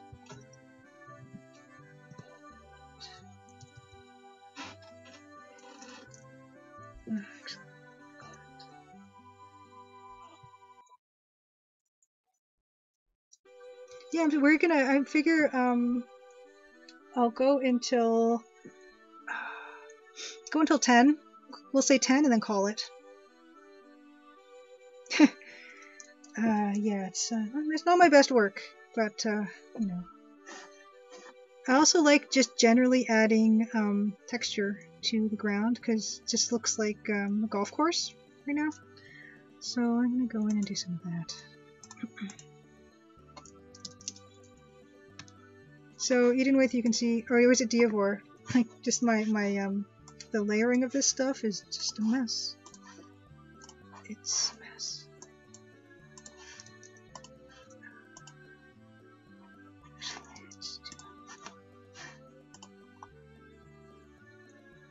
Yeah, it's tough to figure out when to use the crazy. Like when I see a crazy dithering combination, I'm in awe because I love that stuff. But I just.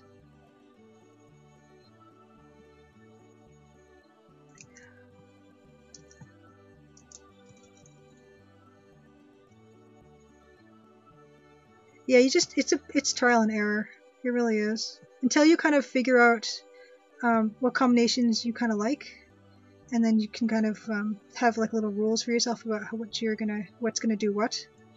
And I found that when I was doing the nighttime versions of my screens, I'd say, okay, well now I know that I want the brown to become the dark cyan color, so that was easy. And then I'd have like little conversions for everything.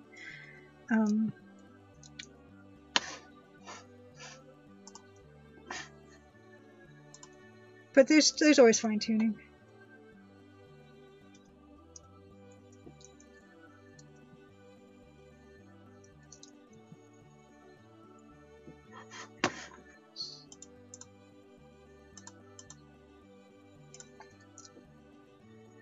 Oh.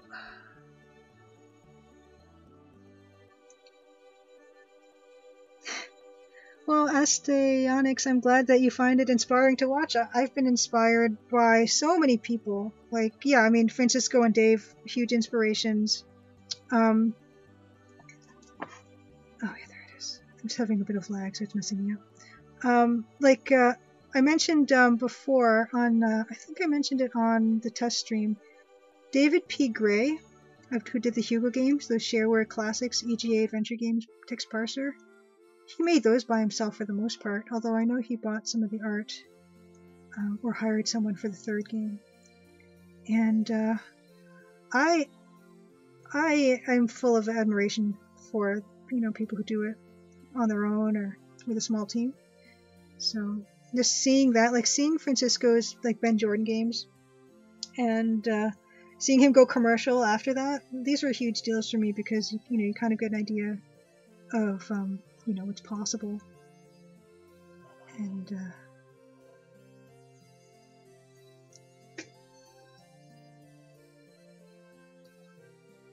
oh yeah, and DNA Beast, the Marching Ant selection, I don't really mind it, actually. It kind of just, it reminds me of what is being selected, so. Is it under, like, preferences? Potentially? Yeah. And let's see, Warbird game says I have it easy with Han Solo because it was a VGA effect. You just crunch the palette using the pattern dither, replicating EGA. Yeah, it's trial and error and figuring out what works for you, what doesn't work for you.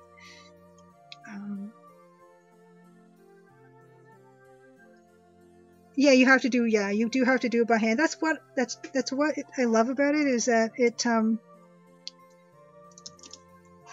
it's actually, when you look at it, you can be amazed, but when you look closer, you can see exactly, what was done to achieve the effect, but at the same time, someone who came up with that and executed it and saw it in a way before it actually existed, before it was there. It's kind of amazing.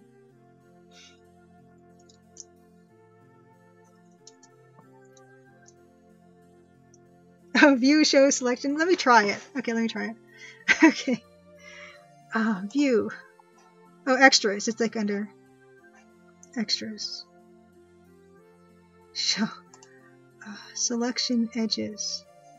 Layer edges. Like, yeah, here it is. Oh. I don't know. It was ghosted out for me, so I don't know.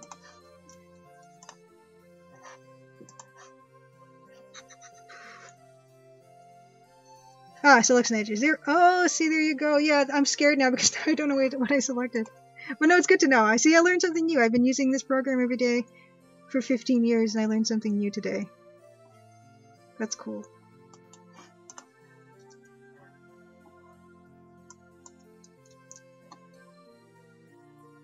What? There's a VGA loom, the Diabor says. Yeah, I have my biases, obviously, and I just want that VGA loom to be more easily available. So this is another example of, again, like with the grass, you can make bigger grass, and you can make littler grass over here. Paulo Quattrochi asks, how do I determine when to use dithering and when to use pure color? Yeah, I know someone earlier in the chat was saying, oops. They were saying, like in the daytime it's probably easier because you can use less dithering. I don't know. It's hard to find the balance. I don't like using too much just solid color. I don't tend to do it a lot. Like huge, vast areas of just bright color are kind of a bit much to handle, and it can end up looking really cartoony. So I don't tend to. But then again, of course, if it's too much, if it's got too much dithering, then it can look kind of nuts. Oh, CKR Tech, I didn't see you come in either. Thanks for coming. Yeah, I agree. The difference in Lumi GA and VGA is worth its own video.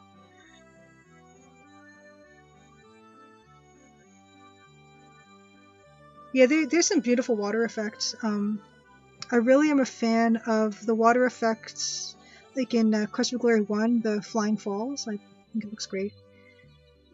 Here's another example of creating some depth, is the grooves here in this path. If I start breaking them up more and then less as we get here, then that can also give this illusion that there's depth. And another thing, so this is what happens when you start really going in here. What I can do is, if I take off this here, and what I can do is select this part, turn this back on, and everywhere the tree shadow overlaps the rut in the road, I can make that black. And it's not going to be something you're going to notice too clearly, but it's something that's very subtle, and when it breaks up that perfect dither, it can really, it's a subtle way to show dimension. So you can see that shadow as it crossed, and that's what I mean by combining shadows in EGA is like a magical illusion, because you get this beautiful overlap. It's very subtle where that rut happens. Oh, Control H hides the selection, yes. Something I vaguely remember. Yes, DNA Beast. Yeah, I figured out I had to have it selected first and then hide, but then Control H will do it too. So let's do that again. H. Oh no. Oh yeah, there it goes. Yep, Control H will hide on the fly. That's actually, so I learned 2 new things today. What else can we do? Okay, we're coming in 5 minutes left. What else can I do real quick on this?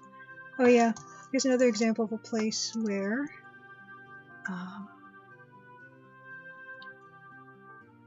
yeah, I'm chugging a little, I can tell, because oh, you know what, maybe it's this. You see, that's another thing, is that when I turned the selection edges off, I couldn't tell that I had a different area selected, so I thought my computer was chugging, but it was just because I had selected the wrong thing. So another reason to keep selection edges on. I think I'm pro selection edges. Because sometimes, you know, you go in with a brush, you're like, why isn't anything happening? Did I break my Photoshop? And then you realize, oh, I've got an area selected I didn't know I had. So here's another example of that extension. I do this in the test stream, just kind of extending these lines to make it look like a shadow is being cast when it's just 32-bit kid. Thank you so much for coming. I'm a big fan of your Twitter. I love that process of seeing how the draws did happen in the games, because you just marvel at the number of steps some of those took, especially that tree from Conquest of Camelot. My goodness. So you keep up the good work, and you're an inspiration too.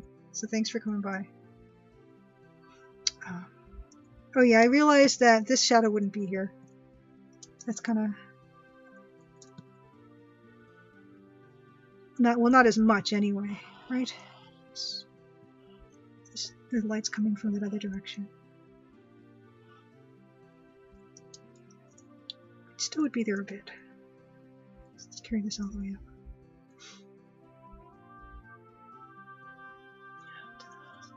This is a cut, so we can. Yeah, and then you know what? Sometimes the nice part of this is when you go in and you start going into that 1x1 pixel brush, and you really start getting in there. You know, zoom all the way in and just get your face in the pixels. Take us, you know, make everything as perfect as you want it to be.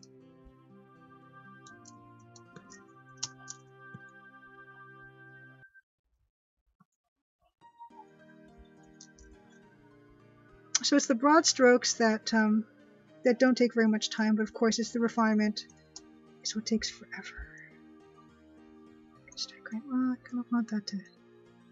And of course, it's always with the player experience in mind, about leading people to the right areas and creating that setting. Oh, you know what? I forgot to show. I'll show one last set of images, and then I will call it a day. Take care, 32-bit kid. Yeah, so I actually forgot to show one last set of images, so I'll do that right now. In the last couple minutes, and then we'll call it a day. So I do have some different examples of forests, and some of them we'd already seen. Let's just look at them all. So this is Quest for Glory 1 again. And what I like to show with these is how different artists approach these things. Like these are brown trees. I like gray bark for some reason. And here we have some gray bark, dark red trees in Conquest of Camelot. This is in gray trees. How different artists can do different things. Where's the Larry one? Oh yeah, this is Hugo's House of Hugo 3, The Jungle Adventure. And how different artists approach the same problem of creating a forest scene. Maybe I'll, work on this more and share on Twitter the fully developed piece. Here's a jungle in Larry 3, and how that all gets worked out. Loom again, we showed the same piece last time. And this stuff in here, like these trees, just, I just shake my head. Look at all the different colors that are in there. That's amazing. And then Crush of Glory, King's Quest 4. This is an example of showing that depth again, where we have the central focus stuff. Then when you set that next grove of trees back, it's just the dark green, not the light green. Further back, it becomes blue. And then you got these other dark trees. So it's that creation of this beautiful sense of depth. And this is not actual EGA. It's been color shifted or something happened, but this game was an EGA. Just another example. And there's beautiful reflections in that water too. There was no water in this piece, but it's always nice to look. Alright. Yeah, Loom is amazing. I'm just gonna catch up on this. Yeah, Warbird games, you make one thing too perfect and you gotta go over all the rest. Yeah, Hugo has 3. There's Jungle Adventure is the 3rd one. Hugo's Whodunit is the 2nd one, and Hugo's House of Horrors is the one everyone knows, and that's the 1st one. Oh, thanks DNA Beast for saying that you like seeing the workflow. I'm happy to show it, and like I said, I'm happy to learn new things. Well, not completely new things like video editing, which is an awful thing, especially when you've got a Surface Pro 2. But new stuff specific to, the what I'm already doing. And Sprite is something I maybe will look eventually into. And Leisure Suit Larry games talking to Mikachu, you're not alone. I think a lot of kids got into those earlier than our parents would have liked. But yeah, maybe at some point I'll work this up a bit more. Into something more final looking, and then I have to write a part in the game now that incorporates an outhouse. I don't know, I'm tempted now. Okay, so now we're at 10. I'm going to call it, but before you guys go, just a quick reminder of, anyone who missed it, my YouTube I'll be posting this when I when I figure out how to get the video off of Twitch. I will put it on YouTube.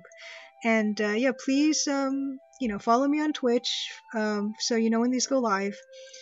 Twitter, all my social media stuff is on the crimsondiamond.com. And yeah, thank you so much for coming and making this like such a fun time. It wasn't perfect, but first try, not too bad. The pinnacle of outhouse jokes from Gold Rush. Anyway, I'm gonna call it, you guys. Let me just get into OBS again. Yeah, thank you so much for coming. This was an experience, and I hope to do more in the future. I'm hoping to do maybe an interior piece to show you what that would be like, and maybe some like people stuff, like the close-up. I have some close-up cutscenes, and maybe people would like to see how those are done and how that's approached by other games. But yeah, thank you guys for coming, and hope to see you again soon. All right, good night.